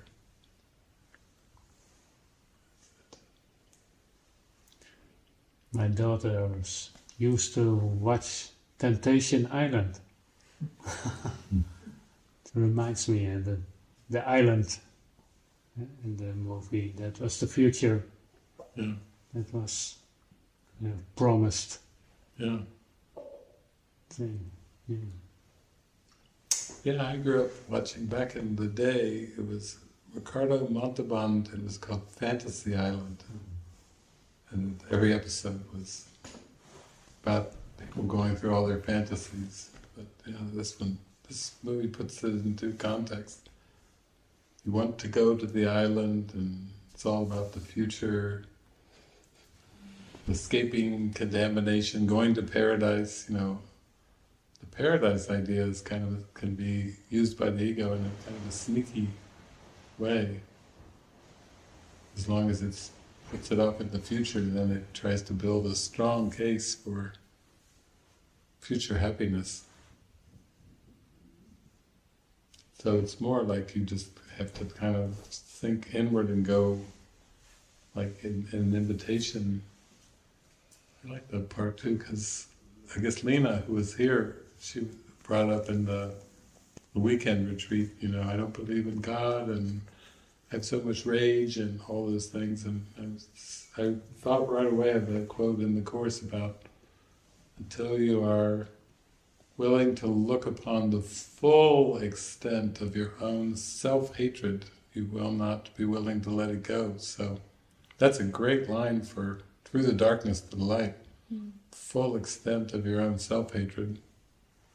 Because the temptation is always, ego always says projected to time, projected to people, partners, weather, climates, social conditions, society, governments, militaries, it's always trying to project the error to time, because it made time up for that purpose, to be the target. And Jesus is saying, don't project the error to time, he says. Those are two of my favorite lines. You are not responsible for the error. You are responsible for accepting the correction to the error. That's hinting at the end of guilt. You are not responsible for the error. You're responsible for accepting the correction. And then he throws in, and do not project the error to time. So he's just saying, yeah, it's right. It's just a decision. But when you project it to time, you don't take that decision, atonement. You fall for the blame game. Something in time is the cause, is the source of my upset. Or I think the biggest one is that thing about you're not responsible for the error, you're responsible for accepting the correction, because that's that's where all the guilt comes in the world, is the mind forgets that it made it all up, it becomes identified with the character on the screen. And all the roles and everything that the ego has invented for that character, whatever those roles are. And then most of human development is that you have to fulfill the responsibilities of all those roles for future happiness. And to get back into heaven. And that's a sneaky thing too, because the only responsibility is atonement. Sole responsibility is to accept the correction. That's what Jesus, he didn't go for all the fake responsibilities. He went for the one that sets all the captives free, the responsibility for the correction. So, yeah. And I like that. He comes right out and says that's the sole responsibility of the miracle worker, the sole responsibility of the teacher of God is to accept the atonement. Soul, S-O-L-E, only, one. That's pretty strong, because there's so much guilt in relationships around, you're not keeping up your end, you're not carrying your load, you're not carrying your weight, you're not fulfilling your responsibilities. That's so much guilt. It's just a whole trap, like a whole sieve, a whole intricate trap of trapping the mind in, you're not good enough, you didn't do enough, you're not good enough. That's most people who do psychotherapy work, they just come down to that place of unworthiness. I wasn't a good enough this or a good enough that, the guilt. I wasn't a good enough son or daughter or husband or wife or whatever it is. You can fill in the blank. But that's kind of the key, that's the gateway, is to start to realize that you have a guided part to play in the plan of atonement. That's just to follow your intuition, follow your guidance, moment by moment, day by day, and you find joy in that. That is fulfilling the atonement. Everyone has their own part to play that's dictated by Jesus, and everybody's got a given thing that they're supposed to do. And then when you do it, you feel great, you feel happy, fulfilled, and when you get caught up in the time responsibilities, then it feels heavy. People say, great, you're happy, but what about all the other people that you let down? What about the starving children in Africa? What about, the ego will come up with a few things to point at, but it's like, in the end, it's like, no, it's a state of mind. It's not about trying to solve something in the puzzle of the world. It's about that. So I think that's why Jesus said to the apostles and the women's choir, I'm calling you out of the world. He was literally calling them to come back into the mind, like the sponsors, come back and recognize who you are, recognize the power of your mind, recognize the freedom of mind. What do you want? Freedom of the body or freedom of the mind? For both you cannot have. That, it's such a huge calling. It's a destiny, to go for that. And then to not second guess yourself for any decisions that you think you made in the past, because they were all part of a prearranged plan. That you didn't mess it up. That those were scripted, even though it seems like, at the time, you felt like, I'm making a real decision here, but it's all scripted. All this, those are just beliefs,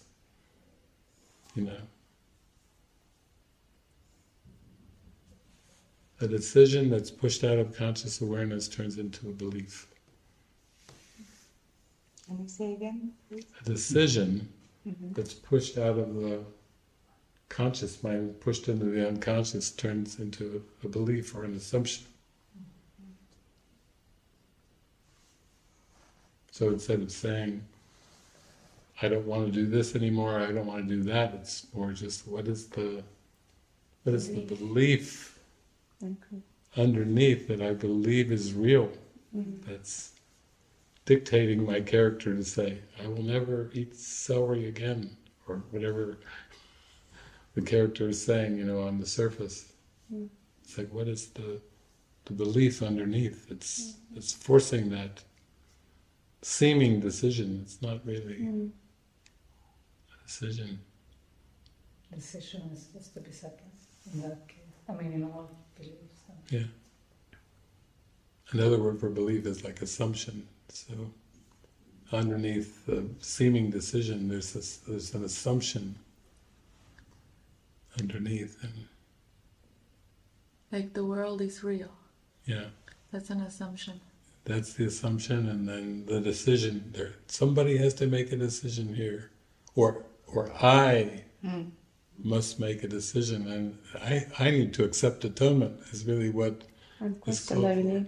And question the belief. Really, is that how I think? In changing the world, yeah. That's when we think we have to make a decision to change the world, or somebody else needs to change for me to be happy.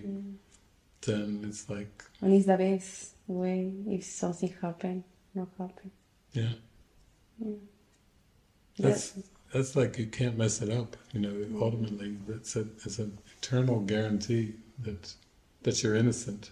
No matter what you think you did wrong, Jesus is still smiling back there. It isn't so. You didn't blow it. Guarantee. Yeah. Signed, sealed, delivered from heaven. Yeah. There is the line, I don't know which lesson it is, but you mentioned it on the weekend too, like the world is not real.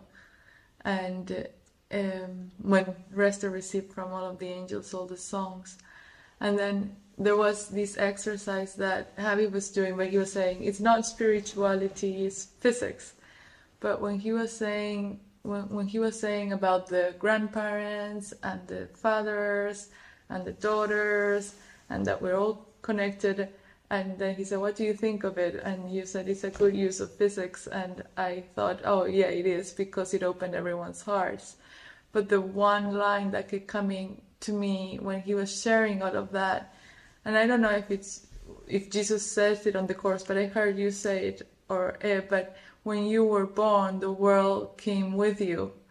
So the reason grandparents and parents and all of it, like it's all happened and it all came with you. Like the world is actually not real. It's not really there. So I think the thought was like, that's impossible. And the one thought that was coming, because you were also saying that the body is always remembered or anticipated.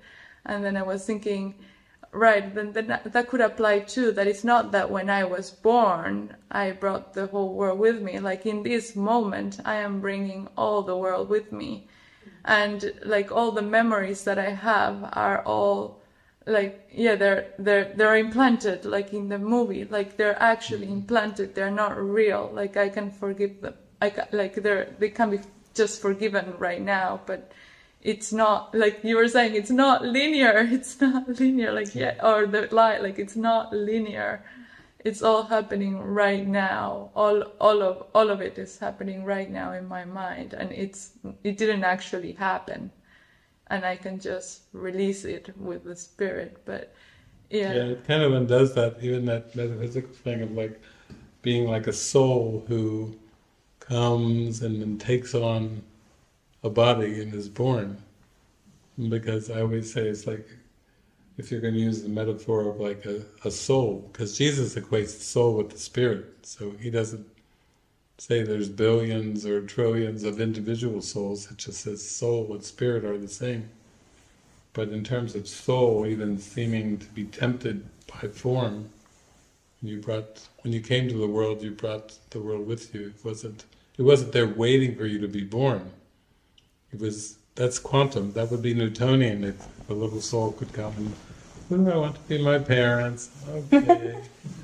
Like Jesus is a happy soul. Okay, Mary, Joseph, there you are. Bethlehem. Oh, that's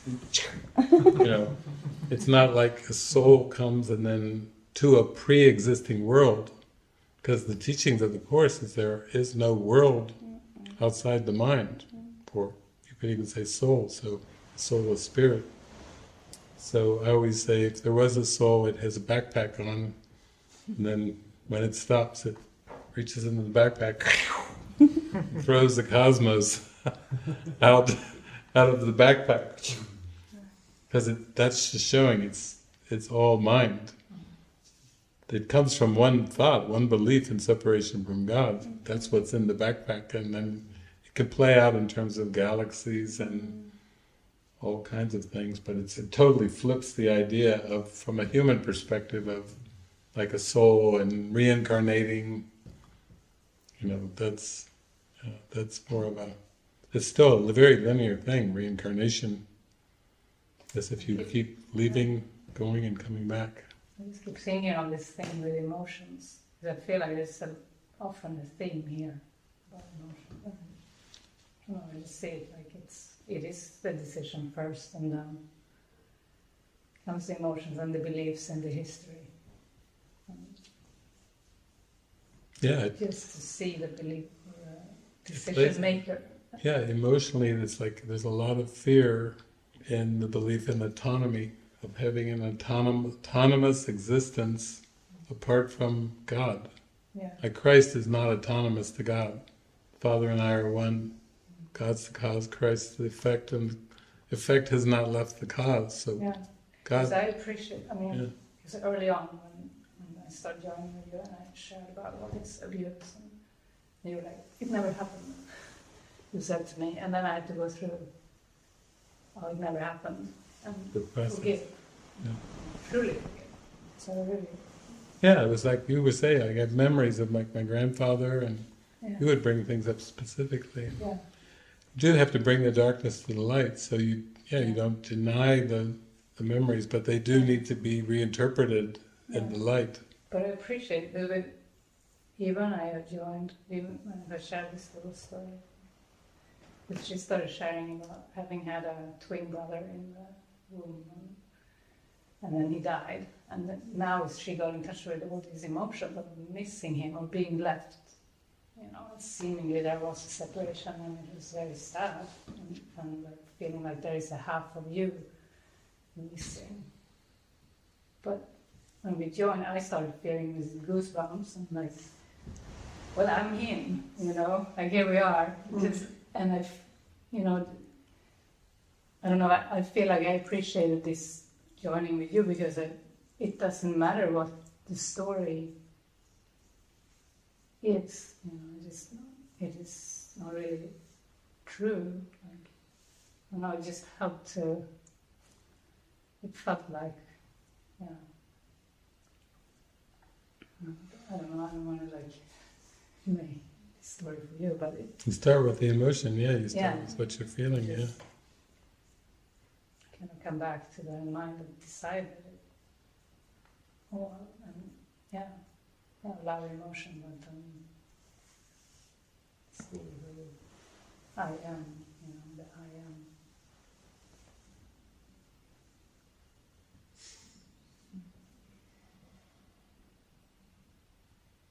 It's quite a trip, It's such a sad story, if you believe in the story of the human, so many years, loss and lack and missing, or abuse, whatever it is. And maybe it's also the symbol of separation, how horrible it feels to be separate. It feels really like a split. Yeah.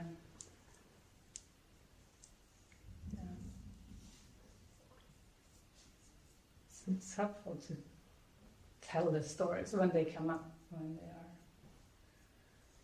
the mind allows it up. I think for healing, releasing the emotion.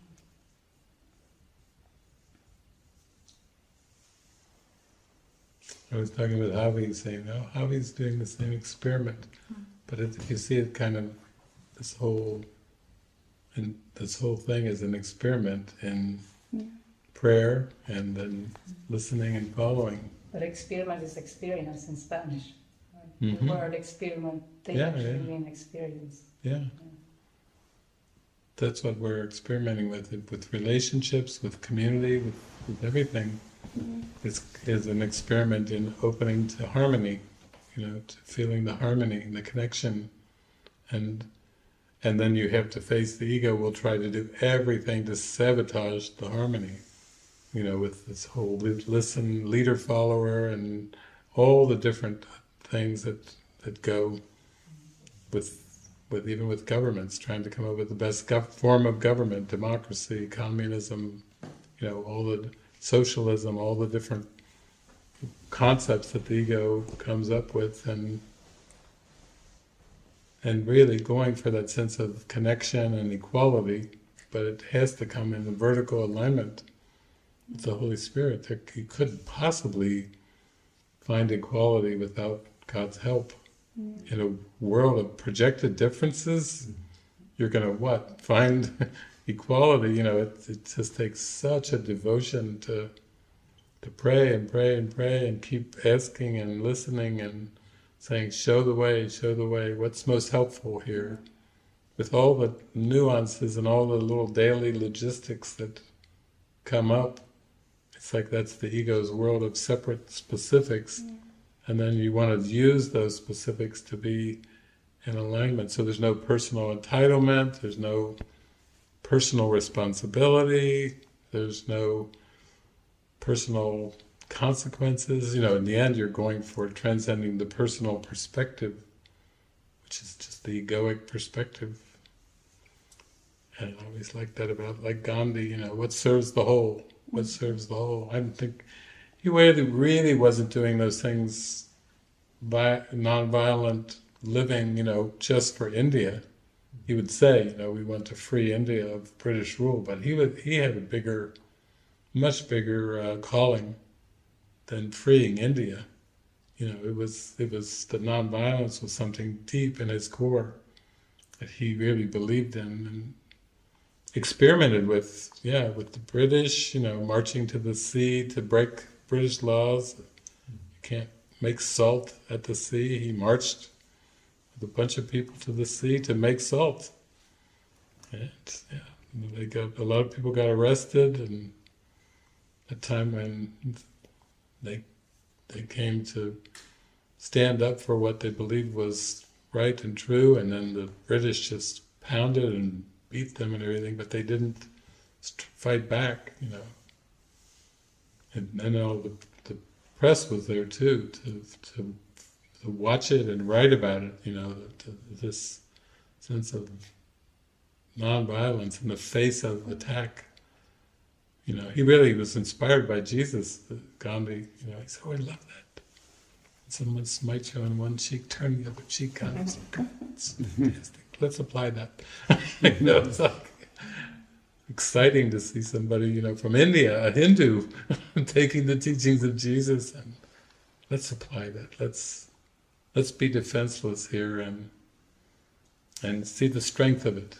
In a world that says no, there is no defenseless innocent. You have to defend yourself if you want to remain alive. And the teachings of Jesus were so far beyond that. So far, far, far beyond everything of this world. And today in the morning we are talking about that too, to the powerful to release all the past belief, but all the past belief. I don't know who is it, but I will discover who is he now without the past. It's like, but for whatever thing, for the food, for whatever thing, it's like new mind always. And that is the beautiful that we are going now in the community, because it's the pray all the moment. It's like, okay, I don't know what I mean in this situation. I don't know what is the most helpful for anything, but I would like to learn how give now, because it's in the giving everyone is feel that inspiring the heart in their heart now. So beautiful. When we went to QDS, we saw beautiful experience to everyone, one support to everyone, but it's not about one rules. It's about to, I feel so inspiring to cut one flower. I feel so inspiring to record it, but it's like a dance to everyone. It's like, oh, this is so beautiful. Was so beautiful. Marcelo was saying, I felt inspired to do a session on Tribo Cristo, but I had no idea what I'm going to say. And then Soren says, "Oh, here's some ideas." And then who was it? Raphael was like, "I'll go cut a flower, some flowers," and goes out to the garden to cut roses. And then there was Daniel from Colombia. He was saying, "Oh, I think you could try this." He was giving all this tech thing. And I can help with the text things. Yeah, but it's kind of a breakdown of linear organization and into going much more into inspiration. Just trust. And trust. Because she's like, I don't know what I'm going to say. I didn't even plan it. I had nothing, no notes and everything. And like the wedding here with those two. Yeah, that was very spontaneous. I remember that. In half an hour. Yeah. Half an hour. Wow. We had David on the phone before. Yeah, right. There was still some we woke you up before that. Yeah. It was amazing. Yeah. Because you can apply it to anything. People could say, well, yeah, it's good for a broadcast, but be careful, don't do a wedding. Because the ego always breaks it into, categories and don't do this, don't do this. Put some time and thought into things and yeah. Well, as soon as Jenny has the idea to call you and you were really on the phone, then that was the moment I thought, wow, this looks serious. Maybe we're going to get married. Before that moment, you're like, it's hypothetical. It's actual. It was scripted. We read the script.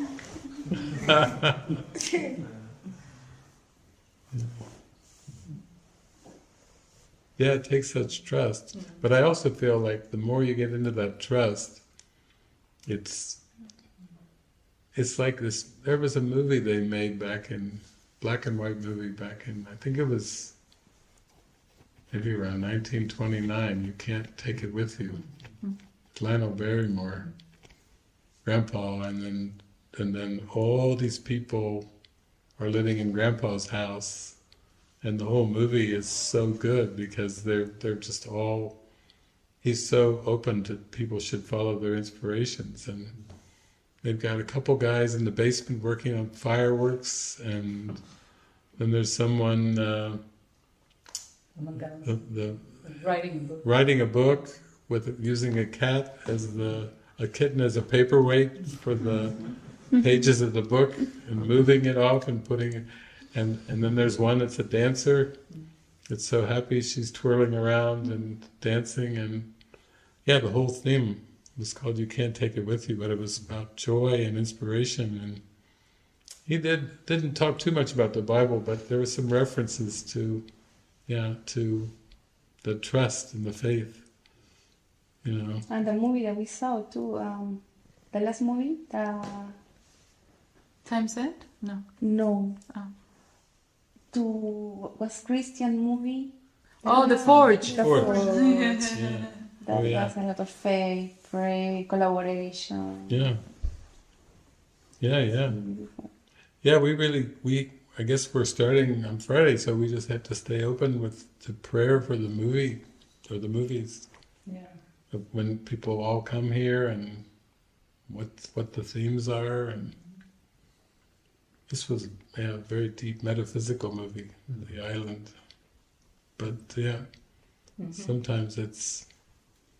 Yeah, I think for some it's the leaving the world, like or still being in the world, but feeling such strong calling for awakening, but maybe feeling afraid and not knowing how to take the next step or what it is. Yeah. I think a lot of the people come, some of them are in that phase. Yeah, we did watch, was it some days ago, we watched this movie, The Girl Who Believes in Miracles. That was really sweet. I mean, when I was watching that, at first she finds a dead bird, then she prays and the bird resurrects and in her hands and flies off. Then there's a situation where a dog is hit by a car and killed and laying there dead, and she goes over to the dog, and God through her raises the dog back, and then when I first saw that, I was like, wow, where is this movie gonna go? You know, she was like raising the bird and then the dog, and then other people, you know, started to come to her front yard, and she was just so happy and in such joy, and then that was going on and on. But I never expected it to go where that movie went at the end. That was like way past what I thought somebody would put into a movie. With Jesus, first a light showing up on the water, and then Jesus in blue jeans and a white T-shirt, and then he was in his full robe, and you know, oh my God! But it's like we're in Europe, you know. This is the place where the Crusades, the Spanish Inquisition. There's been a lot of things that happened over in Europe to turn people off to Jesus. Good movie. Fountain. The Fountain, yeah. Anna loves that one. Yeah. That's the one that changed everything for me. Well, that's good too. That's very, very good. The Hugh fountain, Jackman. La Fuente de la Vida. It's like many lives, like all happening at the same time. Yeah.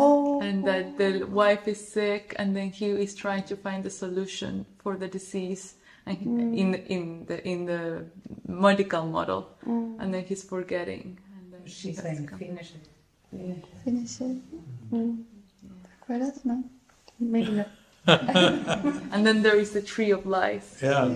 Some very graphic scenes in that. Yeah. Tree of Life.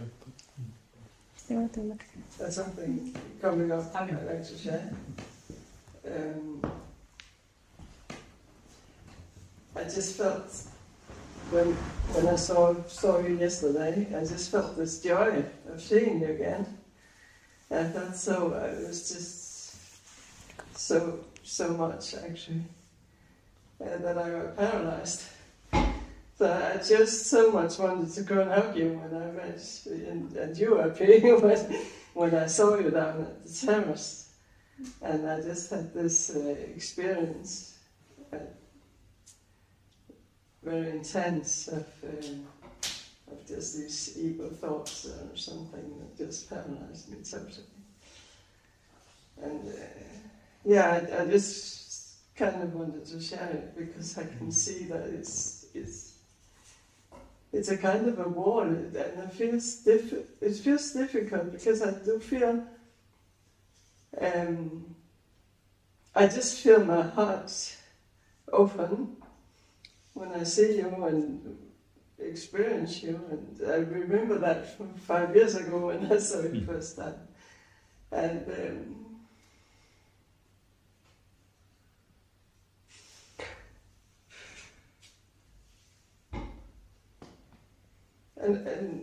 I don't know. We've talked a lot about bodies, and I don't know if there's something that's a kind of a focus on the body or something, and then it just confuses me somehow.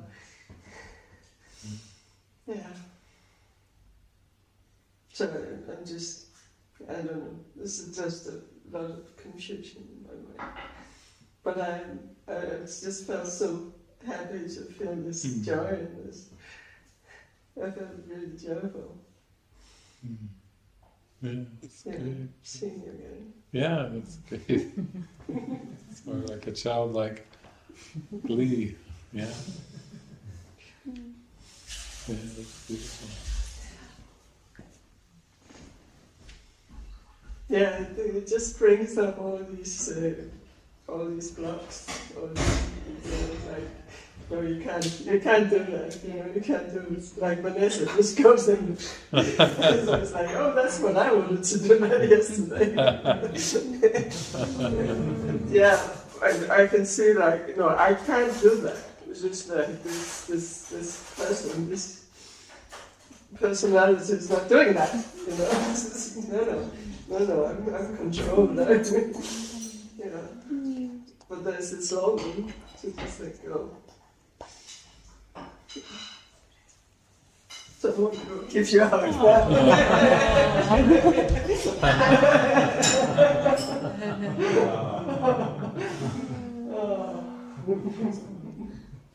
Vanessa showed you the way.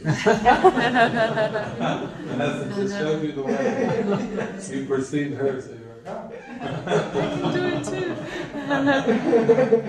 Oh.